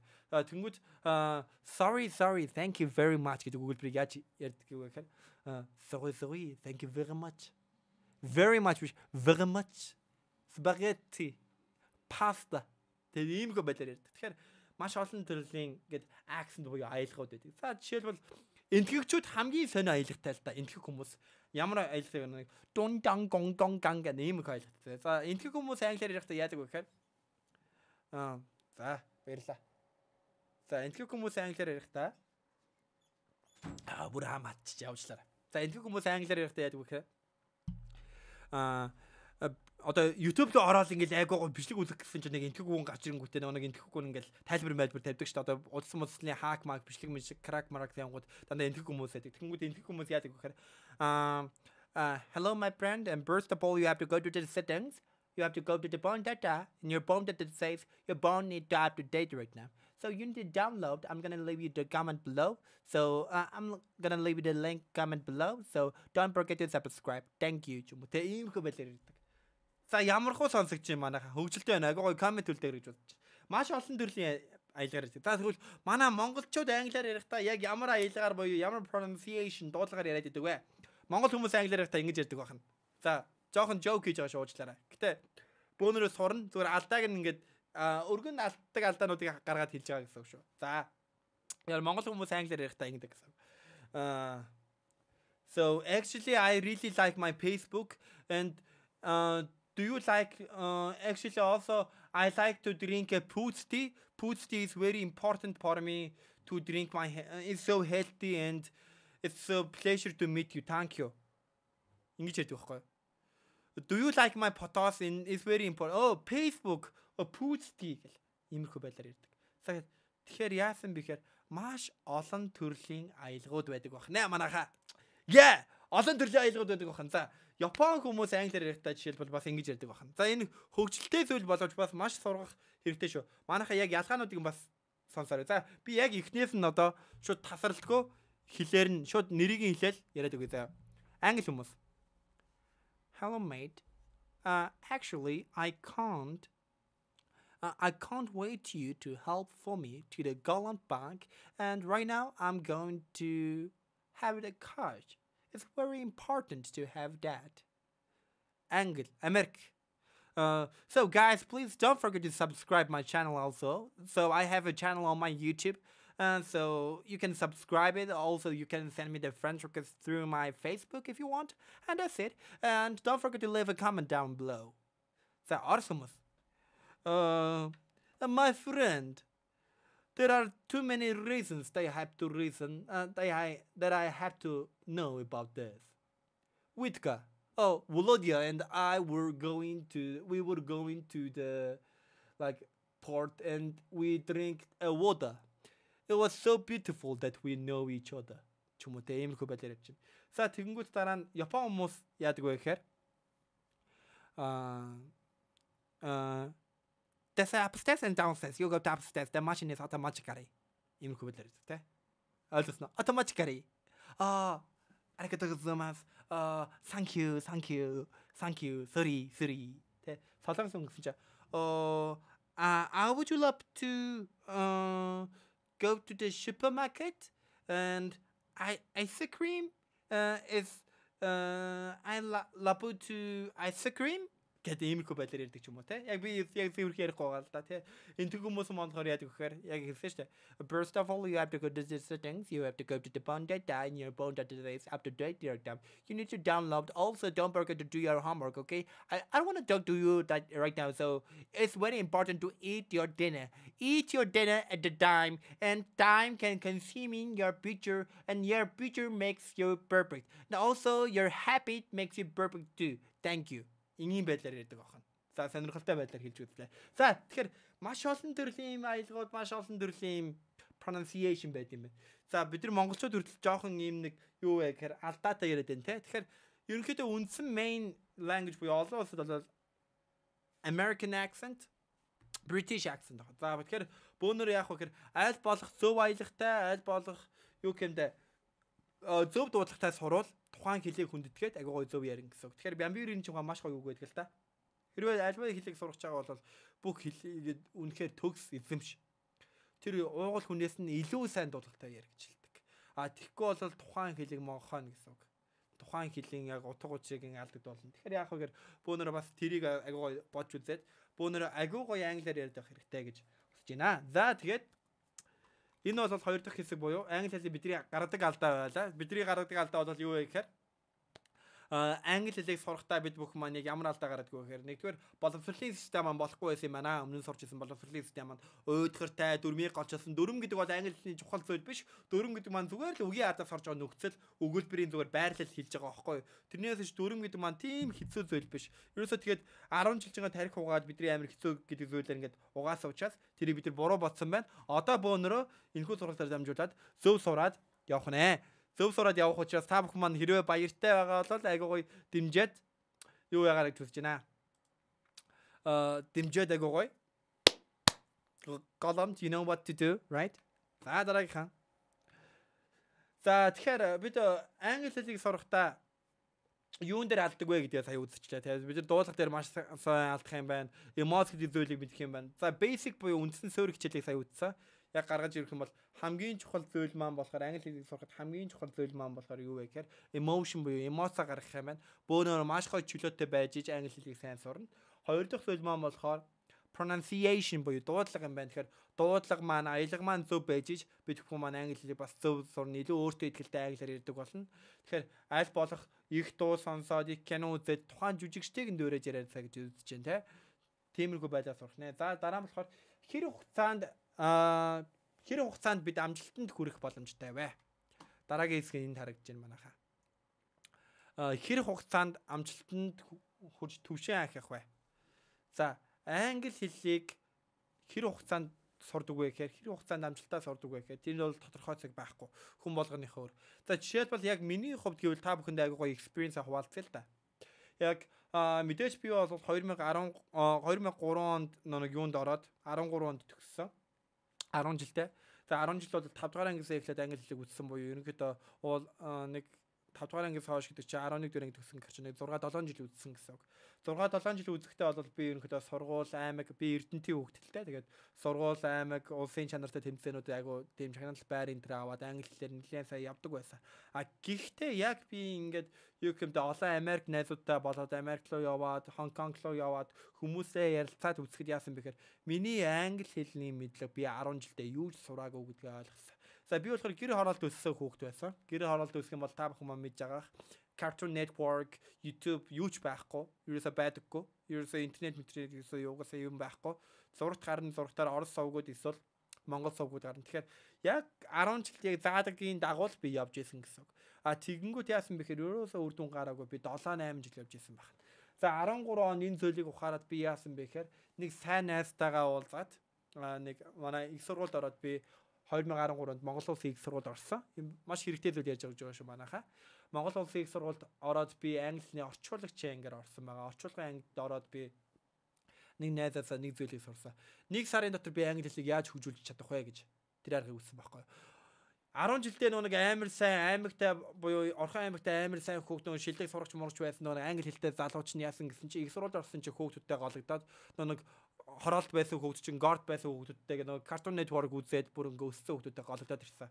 Тэгээд нэг сарын дотор бүр 5 дугаар ангийн хүүхд тэр үед болохоор би их сургуулийн 1-р ангийн курсын оюутан байсан мөртлөө speaking club-ыг ингээд юу ахаж ажиллаад маш олон ингээ сайн дурын ажилчдаа ингээ нэгдээд speaking club хийжсэн. Тэгэхээр тэрхүү speaking club дээр очиод 5 дугаар ангийн хүүхэд намайг юу хэлж ирсэн бэхээр таны англи хэл ямар сууг юм бэ гэж хэлж ирсэн байхгүй юу. 5 дугаар ангийн хүүхэд надад англи хэл ямар сууг ингээд надаас илүү ярьдаг гэсэн. Бодлоо би мэрэгжлийн англи хэлний орчуулагчийн 1-р курсын оюутан байж 5 дугаар ангийн хүүхэд тэгж хэлүүлж ирсэн гэхээр надад бол амар хэцүү байсан. Тэр одоо speaking club явж байсан бүх хүүхдүүд маань бүгд сургалтаа хайж явж байсан. Бүгд сургалтаа ингээ хаяа явж байсан. Тэгэнгүүт өөдөө speaking club дагж очоогүй байхгүй ичээд би ганцаараа үлдчихсэн. Найстаа суг. За би очие. Зүгээр очоод ингээд тэрийг ингээд яагаад үгүй. Тэр хүүхдээс илүү гар. Тэгээ манай найз нэг ийм зүйл хийсэн манайхаа. За баярлаа. За тэгэхээр би ийм зүйл хэлжсэн байхгүй. Манай найз маань болохоор за чи намайг дагаад нэг одоо юу гэмдэ guard буюу одоо ингээ байранд амьдэрдэг хүүхэд намайг чи намайг дагаад нэг кино үзгээд надад Harry Potter гэдэг киног анх удаа би англи хэлээр үзэж байсан. 2013 онд шүү. Анх удаа би англи хэлээр кино үзээд 1 сарын турш тэр найзтайгаа кино үзэж зөвхөн кино үзээд киногоо үзэнгүүтээ дуурайгаад орчуулад гой хэсгийн өгүүлбэрийг нь цээжлээд би өөрөө ганцдаа үг ерөөсөө цээж чаддаггүй байсан. Өгүүлбэрийг нь цээжилдэг. Тэгэд өгүүлбэрийг нь цээжилсээр байгаад найзтайгаа яриад ингэ явдаг те. Анх цоо кино үзэж хахад манай найз амар лага байсан аахгүй. Тэгэл ёо ямар гой хөвжөлтэй юм бэ гэнгүй би гэд юу ч ойлгохгүй байсан. Тэнгүүт чи ойлгосон юм уу? Ойлгосонгүй те би дотроо нэг нэрлэхөө. Яг монгол хүний зангаараа би ойлгоогүй гэд ингэ хэлдэг. Тэнгүүт яадаг вэхээр за хотлаа яриад. Тэгвэл энэ юу гэсэн үг ингэв. За мэдгүй би уурладаг байсан. Тэнгүүт манай найзнууд хэлж өгдөг. За тэгэхээр жишээлбэл humiliation гэдэг чинь гутаанд оромжлох гэсэн үг ээ. Тэгэхээр why do you humiliate me гэж энэ дээр хэлж ин гэдэг маань энэ маань юу гэж хэлж ин гэхээр яагаад намайг ингэ доромжлоод байгаа юм бэ гэж хэлж ин гэсэн. Иймэрхүү байдлаар киноны нэг үгнүүд ингэ тайлбарж өгсөн гэсэн. Тэгэнгүүт би ойлгоод тэр найзтайгаа бүр илүү гоё дотн. Ер нь бол тэр найзаас ичгээ болоод найзтайгаа илүү гоё дотн яриад нөгөө киногоо үзээд хөгжүүлээд тэгж явсан байна. Тэгээд 1 сарын дараа би ангидаа сургуультай Монгол Улсын их сургуультай хамгийн сайн сурагчдын нэг болсон. Миний голчтой шууд 4 голчтой 3.9 голчтой манай ангийн хүүгүүдийнх бүгд тэгж өсөж байсан. Яг 4 байж байсан. Дөрүүлээ 3.9-с дээш голчтой сурдаг байсан бид бүхэн. За тэгэхээр энэ бол яаж юм гэхээр бүр амар лаг мундагтай ерөөс англи хэлийг сураагүй зөв арга олсон гэсэн. Тэгэхээр өсөж байгаад 80 гаруй хүн маань та бүхэн би юу гэж хэлэх гээд байна. Тэгэхээр зөв арга олцгой бөөнөр. Зөв аргыг би яг одоо сараа би түрүү жоох ингээд хүн амьтанд доромжлуулаад анх ингээд хилээ хаалж ярьдаг хэл муутай одоо юу яа гэдэг те амар олон байдлаар ингээд хүмүүс гоочлуулдаг байсан чисаа сураад тэгээ одоо намайг тэр муу хэлдэг байсан хүмүүс маань бүгд миний сурагчд болох нь болоод ингээд явж байгаа. Тэгэхээр та бүхэн ч гэсэн бас юу хэлэх гээд юм гэхээр энэ зуршил гэдэг зүйл шүү дээ. Англи хэлийг сурах гэдэг зүйлийг зуршил болгоод зуршлаа бүтээгээд зуршлынхаа хүчээр бөөнөрөө айгуу гоё сурах хэрэгтэй гэж хэлэх гээд байгаа. Шүү. За тэгэхээр энээс би яг юуг ойлгох гээд юм гэхээр хэр хугацаанд амжилтанд хүрэх вэ гэхээр би та бүхэнд хэлсэн шүү дээ. 1 сарын дотор миний англи хэлний төвшин бүр маш ерөөсөө ярьж чадахгүй, дүрмэж сайн мэдэхгүй, ойлгохгүй, confused байсан боловч сарын дараа би шууд агсан дунд төвшөө өрсөн. 1 сарын дотор шүү. 1 сарын дотор би ерөөсөө нэгч ном шагаагүй, нэгч дүрм үзээгүй, яг уламжлалт аргаар ерөөсөө үзээгүй. Би кино л үзсэн, дуу сонссон. Ийм аргаар сурсан. Тэгээд энийг сурсныхаа дараа би яасан бэ гэхээр яг одоогийн энэ сургалтын төвөө буюу одоо Adonis Training Center энэ дээр удахгүй гарч ирэх байгаа. Энийг байгуулах санаа гарсан. Яагаад гэвэл Монголын боловсролын систем болохгүй байгаа юм байна. Ерөөсөө зөв юм заахгүй байгаа юм байна. Олон жил заасан ч би сурч чадахгүй юм байна гэдгийг ойлголтыг авсан гэсэн үг. Тэгэхээр би бол үг сэлж чаддаггүй, дөрмөндөө маш муу тийм хүн байсан. Тэгэхээр зөв аргаар олоод хүн болгон өөр гэсэн аргатай л да. Зарим нь ном уншаад сэлжлэх хүмүүс юм. Гэхдээ ихэнх хүмүүс маань хөгжилтэй практик ихтэй юм аргаар сурдаг. Тэгэхээр энэ аргыг та бүхэнд одоо зааж өгөх энэ санаагаа олж исэн гэсэн үг. Тэгэхээр хэр хугацаа гэдэг маань танаас шалтгаална. Та хэр их бэлдэж чинь, хэр их цаг зав зарцуулж чинь, хэр их дуртай байна, хэр их зөв арга барилаар, хамгийн гол нь зөв арга барилаар яг энийг сурж ин гэдгээ бөөнөрүүлсэн гэсэн үг те. За тэгэхээр хэр хугацаанд бид нар амжилтанд хүрч чадах вэ гэвэл та бүхэн маань хүсэх юм бол би та бүхэнд хэлээд байгаа шүү дээ. 10 хоногийн дотор бөөнөрөө 4500 үгтэй болно. 4500 үг гэдэг маань академик үгийг эзэмшсэн та болохоор яах вэ гэхээр англи хэлний одоо IELTS онооны 6.5 онооны босхыг авах тийм хэмжээнд хүрэх болно гэж хэлээд байгаа. Энэ бол бодит үр дүн манайхаа. Та бүхэн маань хичээх ёстой. Та бүхэн маань хичээж би болохоор чадхаараа та бүхэн заах болно. Та бүхэн маань чадхаараа хичээх болно. Ингээд бөөнөр ихний ээлжинд 10 хоногийн турш англи хэлийг уйлуулад өгье. Тэхөө. За манайхаа дэмжиж байвал агай комент бичээрэй. Бас дээшээ дэмжиж өгөөрэй гэж үзэж байна. За дараагийн хэсэг болохоор Үг цээжлэх энгийн болгон үр дүнтэй аргуудаас та бүхэнд хуваалцах гэж байна. За одоо энэ бол хамгийн том зүйл. За яагаад вэ гэхээр бидний англи хэллийг бол за 10 жилд бол 3 зүйлээр зааж ирсэн шүү дээ. Хараа. Хамгийн дөрөв буюу grammar, чухал зүйл нь grammar, дараа нь үгийн сан буюу vocabulary, дараа нь дуудлага буюу pronunciation гэдэг зүйлийг заадаг. 10 жилд ерөөсөө ярианы хичээлийг заадаггүй, 10 жилд ерөөсөө тэр дуудлагыг заадаггүй, ихтэй сурвалж заадаггүй. Тэрийг бол хүн өөрөө сур гэд хайчдаг сургалтын систем бол тийм алдаатай явагддаг байхгүй. А тэгэнгүүт яасан бэ гэхээр бид бүхэн маань яг одоо юу хийх чинь гэхээр одоо 3 дахь чухал зүйлийг харах чинь. Тэгэхээр за бөөнөр яг энийг хэлж аваа шүү манайхаа. Англи хэлийг сурах яг үндсэн basics of English буюу үндсэн 4 зүйл гэж яагаад нэгдүгээр нь emotes, хоёр дахь нь дуудлага буюу pronunciation дуудлага, гурав дахь нь болохоор энэ зөв арга барьж тэ зөв сурах гэдэг шүү дээ. Гурав дахь нь юу вэ гэхээр эхлээд та амаргой чөлөөтэй байгаад өгөх юм байна. Дараа нь зүгээр алдаа гаргасан чамаагүй зөв дуулгаа хараад аль болох зөвөр ярихыг хичээгээ тэр жүжигчин кино үзэж байгаа бол тэр киноны жүжигчнийг эсвэл тэр одоо YouTube үзэж байгаа бол тэр дуучныг сонсоод дагаж дуурайгаад бай гэж хэлэх гээд байгаа. Гурав дахь зүйл нь юу вэ гэхээр үгийн сан буюу vocabulary. Үг чухал. Тийм учраас энэхүү чухал зүйлийг тэр үгийг яаж цээжлэх вэ гэдэг маань болохоор бидэрт хамгийн том асуудал болно гэсэн үг. За 10 жилд нэг ийм зүйл байсан шүү дээ манайхаа. Санаж байна уу? 10 жилд болохоор яг үг цээжлэхэнгүүт ингээд дэвтэр өгөөд дэвтэр дээр нэг тал нь монголоор бичээд дараа нь англиар бичээд орчуулгыг бичээд дараа нь тэгэнгүүтээ ингээд тайлбарыг бичээд ингэж явдаг байсан шүү дээ. Тэгж цээжлэхгүй. Би бол тэгж цээжлээгүй. Тэгэхээр ер нь тэр бол маш хамгийн одоо юу гэмдэ сул аргуудын нэг. За та англи хэлийг сурж байгаа бол англи үгийг англи үгтэй хоршуулж цээжлэх хэрэгтэй. Монгол орчуулгаар ерөөсөө цээжлэхгүй. Та нэг ясандаа нэг тархины нэг бүтцээ буюу ерөнхийдөө бол юу гэмдэ өөрийгөө харах өнцгийг шууд 100% англи өөрчилж чинь гэсэн. Тэгэхээр аль болох англиар бодож англиар цээжлэх хэрэгтэй. Тэр анхнаас нь бөөнөр үгээ цээжлэх чаа бол маш олон төрлийн зөв аргуудыг сурах хэрэгтэй гэсэн. За тэгэхээр би та бүхэнд хэд аргуудыг яг одоо үзүүлнэ. За эхнийх нь кино үзэх. Кино үзэхдээ яаж үзэх вэ гэдгийг би та бүхэнд яг одоо үзүүлье. За бөөнөр ойлгож байгаа бол нэг сайхан комент бичээ. 80 гаруй хүмүүс үзэж байна. Бүгд гоё комент бичээ. За тэгэхээр бүгд сайхан нэг мобайл руу орж аваад нэг сайхан дэмжижээ. За. Юу вэ?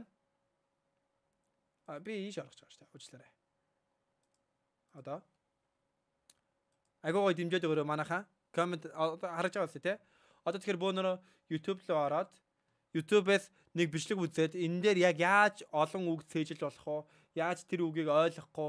Тэгэхэд яаж дуудлага болно? Бүх зүйлээ яриагаа зэрэг давтах уу? Эмоц яаж хүчүүлэх үү гэдэг маш гоё дасгал бөөнөрөө ингээ ажиллах гэж байна. За миний данс тэр дээр бичээстэй байгаа шүү манайхаа. За дараагийнхан болохоор за тэгэхээр бөөнөр Harry Potter гэдэг ингээ харчих те.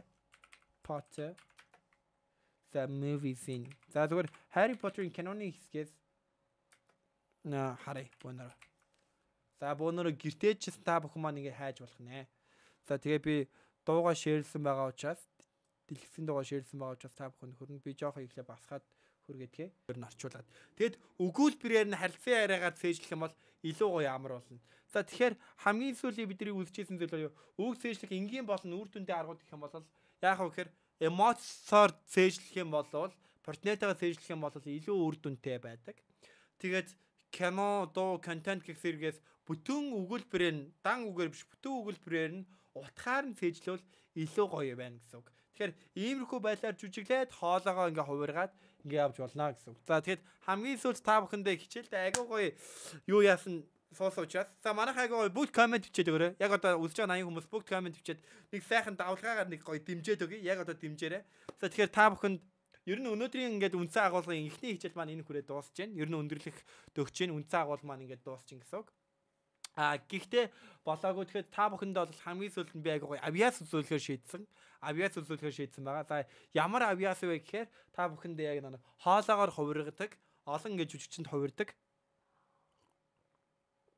Тийм авиасаа үзүүлье.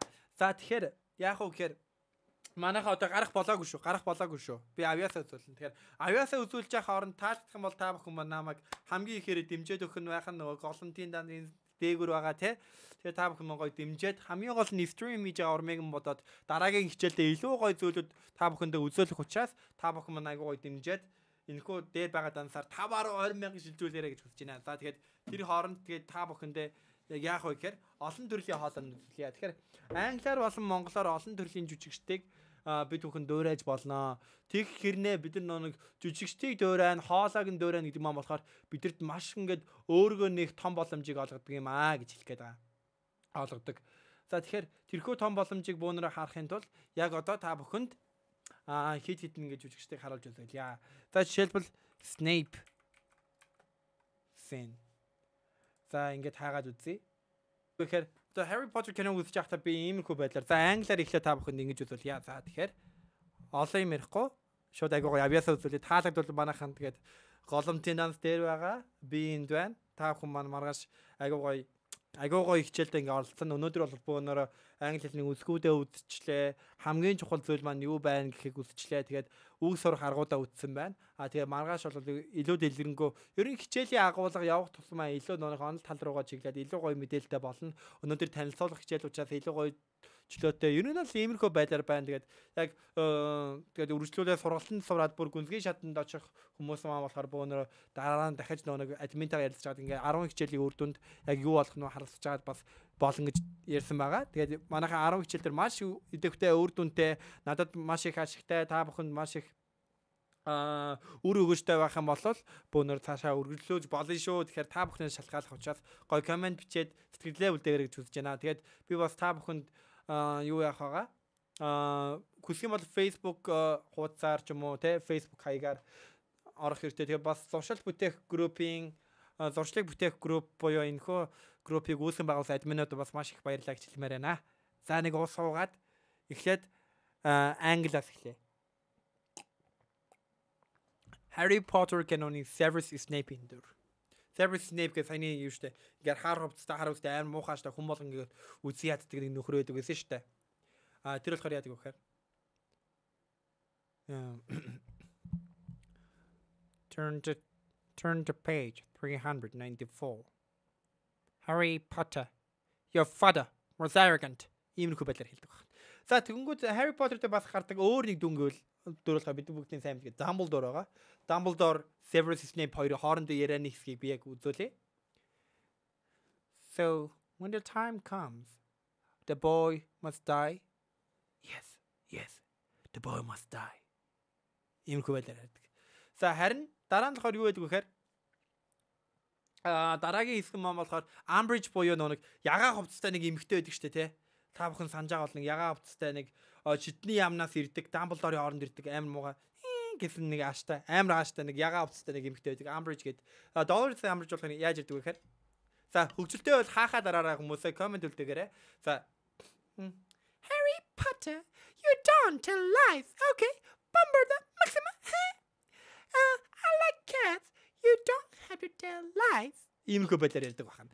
За тэгэнгүүт миний хоолой жоохон сөсөн болохоор яг бүр гоё чаддгаараа хийж чадахгүй нөөжлаарай. Дараагийн хэсэг маань болохоор юу вэ? Жоохон монгол дөрүүдийг үзвэл л дээ. Тэгэхээр та бүхэн маань яг миний асуултанд хариулаад явдаг. За та бүхэн нь юуг мэдэх вэ? Монгол жүжигчдээс эхлээд тэнийг хэлэх үү? За эхлээд энэ хоолой хувиргах гэдэг маань яагаад би харуулад байна гэхээр өөрийгөө гайхуулж байгаа юм биш. Зүгээр иймэрхүү байдлаар өөрсдөө нээгээд дэлгээд ялангуяа хоолойгоо хувиргаад дүрд ороод байх юм бол бид бүхэн эмоцоо хурдан задлан шүү л гэж хэлэх гээд байгаа. За боёнгийн жагаа ахыг нэг дөөрөж та. Тэр бобр гэж энд тийм байсан шүү дээ. Нуусаа амартай наацтай ингээ явж тий. Тэгээд боёна жагаа хаа нэг гоё юм өгөөч гэж явждаг байсан шүү дээ. Одоо харалтаач. Би чиний ажилт юм аа. Би чиний ажилт юм аа. Имэрхүү байдлаар ярьдаг байна. За тэгвэл үргэлжлүүлээд энэ гоё хоол байдаг штэ. Та бүхэн маань за жоохон хүүхдүүд одоо яаж болохгүй шүү. Тэр сонсохгүй шүү. Бэрчид нэ тий. Одоо сонж гинөө. Хилам нөөсөн. Болор замд яачмаар хөгшин байна дүү юу. За энийг сонсож байсан бол айгуу гоё дэмжээд өгөөрэй. Хаахаа дараарай. Дэшээ дэмжээрэй. Хай.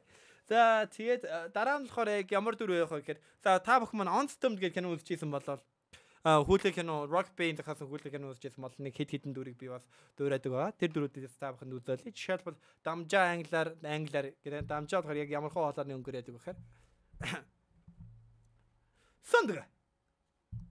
Чи Чи энэ хөөрхөн. Сон тэгээ хоолойс амар олцгүй. Сон тэгээ тэр англи хэлний хичээл заагаад байна уу юу? Амар гоё юм шүү. Чи нэг үзээд иртээ. Гэ найн даа. Тэр англи хэлний яа миний хоолой ястай эвгүй болчихжээ. Гэ найн даа. Тэр англи хэлний хичээлийг зааж байгаа багш чинь яг одоо голомт банк гээд мөнгө нэхэд байлаа шүү дээ. Юу яриад байгаа юм чи? Мэдгүй. Хандавч гинүү, юуж гинүү. Ер нь тэгээ мэдгүй штэ наянд. Сан тэгээ. Болохгүй бол толгоо гинөө. Юу яриад байгаа? Солиороод байгаач. Солиорооч. Иймэрхүү байлаа яриг те. За тэгвэл гомжаагийн дөр болохоор яадаг вэ гэхээр арай бүдүү хоолойтой. Та нар одоо мэдчихээс дээ. Та нар мэдчихээ. Тэгээ хичээл таалагдсан уу яасан уу? Манай англи хэлний багш чинь тэгээд бүтэн 2 цагийн турш ингээд суугаад та бүхэндээ айгуу юм зориулж байгаа. Хамгийн гол нь сайн сурна шүү. Үр дүн гаргах шүү дээ. Окей. Гой. За баярлалаа. Иймэрхүү байлаа ярьдаг ч юм уу те. За хамгийн сүүлийн хоолойг нь дуусгах гол миний хоолой бол бүр амар хэцүү болох чинь би нэлээд чанга ярьсан юм шиг байна. Синий телевизээр ямар юу гардаг вэ? Ямар хүүхдийн нэвтрүүлэг гардаг байсан бэ? За манайхан нэрийг хэлээрэй. Айгуу гоё. Тэгээд айгуу гоё. Дэмжээд өгөөрэй тэр хооронд. Синий телевизээр ямар нэвтрүүлэг гардаг вэ? Нэрийг хэлээрэй.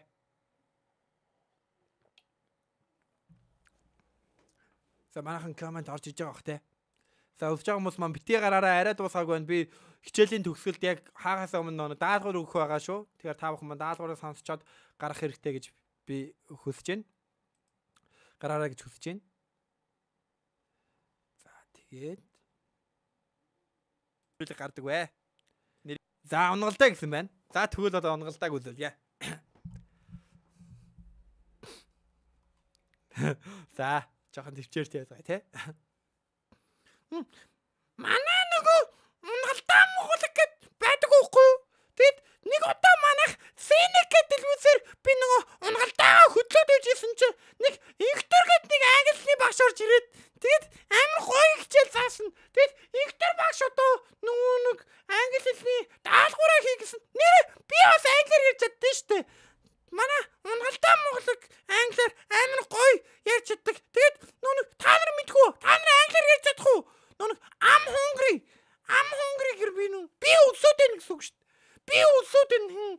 Тэгээд нөгөө нэг I'm starving гэдэг юм бол би олборч өглөө гэсэн үг байхгүй юу? Тэгээд баярлалаа. Нөгөө даалгавраа сайн хийхгүй болохгүй шүү. За юу. За хүүхдүүдээ. За баярлалаа. За иймэрхүү байлаар болох нь байх нэ. За манайхаа айгуу гоё нэг комент давлгаа үзье. Гоё таалагдж байгаа дүрээ хаахаа гэдээ явуулаарай. Тэгээд гоё дээшээ ингээд хилээд өгөөрэй. Тэр хооронд багш нэг ая тоглоод тэгээд гэрийн талгаараа хилээд өнөөдрийн лайв маань өндөрлөг болно. Лайвыг хадгалахгүй биш хадгалнаа. Тэгэхээр админ маань ерөнхийдөө хадгалахыг зөвшөөрвөл хадгална гэсэн үг. Тэгэхээр админ маань зөвшөөрөх байх гэж бодож байна. Манайхан бол маргааш яг өдөр бүр 17 цагта яг энэ лайв хийгдэн. Маргааш бас 17 цагаас лайв хийгдэн гэсэн үг. Тэр хамгийн гол нь яах вэ гэхээр бид харилцсан биендээ би та бүхэнд англи хэл заах ёстой. Ингээд хөгжилтэй байдлаар яг агуугой ингээд хэрэгтэй мэдээллүүдийг одоо юу гэмдэ 2 цагийн турш ярин гэдэг маань жоохон сонжирсан боловч агуугой хүргэх ёстой. Тэгээд энээс та бүхэн маань мэдээлэл авч байгаа бол бас намайг агуугой дэмжиж одоо дэмжлэг үзүүлээрэй гэдэг ингээд юмнууд бичсэн байгаа. Та бүхэн маань тэрийг бас хараарай гэж хүсэж байна. Тэгээд юу ч хаалаа өнөөдөр жоохон сөөсөн болохоор performance буюу үзэлбэрүүдээ жоохон муу үзүүллээ. Гэхдээ хамгийн гол нь англи хэлийг бид нар бүгд чаднаа. Тэгэхээр хичээлийн ихэнд би хэлжсэн шүү дээ. Basics of English буюу англи хэлний үндэс суурь бол юу вэ гэхээр эмоц юм аа. Тэгэхээр та бүхэн маань энэ 3 үгийг битгий хэлээрэй. Үгүй гэж битгий хэлээрэй. Тэгээд завгүй гэж битгий хэлээрэй. Чадахгүй гэж битгий хэлээрэй. Тэгэхээр эдгээр 3 үгийг та ерөөсөө бодлоод хараа авчих. Ер нь зуршил бүтээгтэй яг адилхан манай энэ группийн яг зорилгод яг тохирсон. Ягаад гэвэл англи хэл гэдэг маань төвчээртэй, тууштай байж сурдаг зүйл учраас та бүхэн маань үнэхээр гоё ингээд сураад байгаа гэсэн үг шүү. Тэгээд та бүхэн маань өнөөдөр ингээд агуу гоё дэмжиад агуу дэмжиж байх юм бол цаашдаа би улам урамшаад гоё заагаад байна. Тэгэхээр та бүхэн маань ийшээ дэмжээрэй гэж хүсэж байна. Тэгээ бүүнөрөө юужсэн та бүхэнд бас англи дуунууд бас маш гоё ингээд сонсогддог. Тэгэхээр хамгийн анх та бүхэн маань маргааш гэрийн дэлгүүрт явах вэ гэхээр би та бүхэнд нэг дуу дуулж өгнө. Тэгэхээр жоохон хөдөлмөрч байгаад Тэгэхэд энэ дууны одоо юу гэмдэ үгийг орчуулад шинэ үгнүүдэд түүгээд авч болно. Тэрнээс та бүхэн манд өдөр тутамд хэрэглэгддэг, гэртээ хэрэглэгддэг эд юмсыгаа үгнүүдийг заавал сураарай гэж хүсэж байна. Тэгээд бас өнөөдөр хичээлээр үзсэн одоо игшгийн дуудлага, тэрнээс гадна үгийн дуудлага, одоо гэгүүлэгчийн дуудлага үстэй TF гэдэг эдүүнсийг маш сайн давтаарай гэж хүсэж байна. Тэгээд одоо та бүхэнд би яг ямар дуу дуулж өгч гин вэ гэхээр юу дуулж өгье дөө. За агуу ингийн англи за юу яач. За ямар ч дуу орчуулж болно. Заавал миний энэ дууг биш. Гэхдээ миний дууг орчуулаад та бүхэн маань гэртээ яагаад давтаад маргааш гоё ярилцаад бөөнөр унтахыг мэдчээ. За та бүхэн Let Her Go гэдэг дууг дуулж өгье. Тэгээд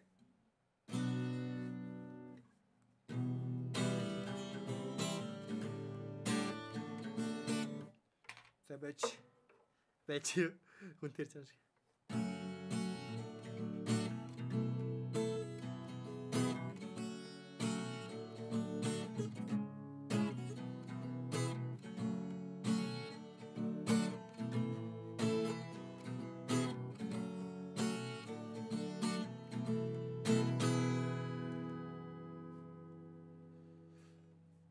Staring at the bottom of your clothes, hope you one day make a dream last. Dreams come slow and it goes so fast. See when you close your eyes, maybe you one day understand why everything you touch surely dies. 'Cause you only need the light when it's burning love, only miss the sun when it starts to snow. Only know you love it when you let it go. Only know you've been high when you're feeling low. Only hate the road when you're missing home. Only know you love it when you let it go. Күнжил дотор хөрвөн хэвдэх үед хуучны айдал хоол мэдрэл төрж харуудан гэрвч хурдан оцтой. Энэ гитар нэг л сонир болчихлоо тэр ч яах вэ? За нэг ийм дуу байж болж байгаа маш олон төрлийн дуу аа. Тэгэхээр та бүхэн маань агай гоё дуу зээжлж болно. Тэгээд ерөнхийдөө бол өдөрт ийм үг байна. За эхний ээлжинд би та бүхэнд яах вэ гэхээр өнөөдөр болол би ийм даалгавар өгье. Гэртээ 50 үйл үг, 50 нэр үг гэдэг үгийг сураад ирээрээ. Тэгээд үгийг сурахдаа яах вэ гэхээр дуудлагын тэмдэглэгийг нь уншаад, дуудлагаа зөв сураад тэгээд агай гоё яагаад ирэх хэрэгтэй? Давтаад ирэх хэрэгтэй. Тэгэхээр үгээ цээжлэхдээ та бүхэн маань яах вэ гэхээр дуунд оруулж дуулж болж ийн. Эсвэл бүр бүтэн өгүүлбэрээр нь аваад цээжлж болж ийн те. Тэгэхээр та бүхэн маань хөдөлмөрч байгаад дуртай зүйл байх юм бол YouTube, Facebook маш олон төрлийн үгнүүд, үгний database та бүхэнд байгаа. Наацах нь I like to play basketball, he likes to play football. Одоо юу гэдэм те. You are so beautiful гэдэг иймэрхүү байдлаар маш олон төрлийн үгнүүд байгаа учраас эдгээр үгнүүдийг ингээд өгүүлбэрийн цээжлээд маргааш гэхэд та бүхэн маань 50 үг одоо ерөнхийдөө 100 өгүүлбэр байж болно. Эсвэл 50 үйл үг, 50 нэр үг хорчж орсон ийм өгүүлбэрийг та бүхэн маань сураарай гэж хүсэж байна. Тэгээд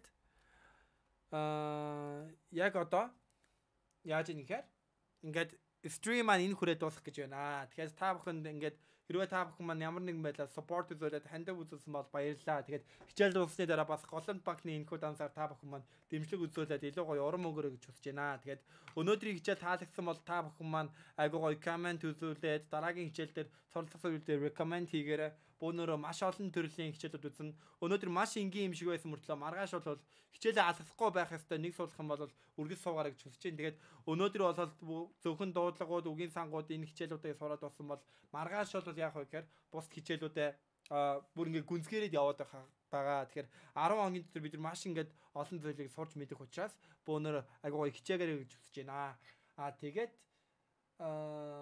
Тэгээд багш нь өөр чи юу хэлчихлээ. Тэгээ энэ хичээлийг нь болохоор давхар бичих шаардлагагүй манайхаа давхар бичихгүй агуу сайн ойлгоод ярилцаад үзэж болно. Ер нь бол агуу гоё ойлгомжтой байгаа. Тэгэхээр хичээлээ дараа нь заавал дэвтэр дээр тэмдэглэж аваарай. Дэвтэр дээр тэмдэглэж авахдаа болохоор та бүхэн маань энэхүү лайв хадгалагдах учраас тэгэхэд админ маань хэрвээ үзэж ивэл агуу гоё пин пост болгоод өгөөрэй гэж хүсэж байна. Тэгээд энэхүү лайв маань хадгалагдах учраас энэхүү лайваа хувьдаа одоо сейв хийчихгүй те. Тэгээд ороод даалгавраа үзээд тэгээ яваад байгаа гэж хүсэж байна. Тэгээд та бүхэнд баярлалаа. Энэхүү лайв маань энэ хүрээ дууслаа. Тэгээд өргөжлүүлээ та бүхэн маань энэ дансаар явуулсаар байгаарай. Дансаар явуулаад даалгавраа хийсээр гараа гэж үзэж байна. Тэгэд баярлалаа. Баяртай та бүхэнд.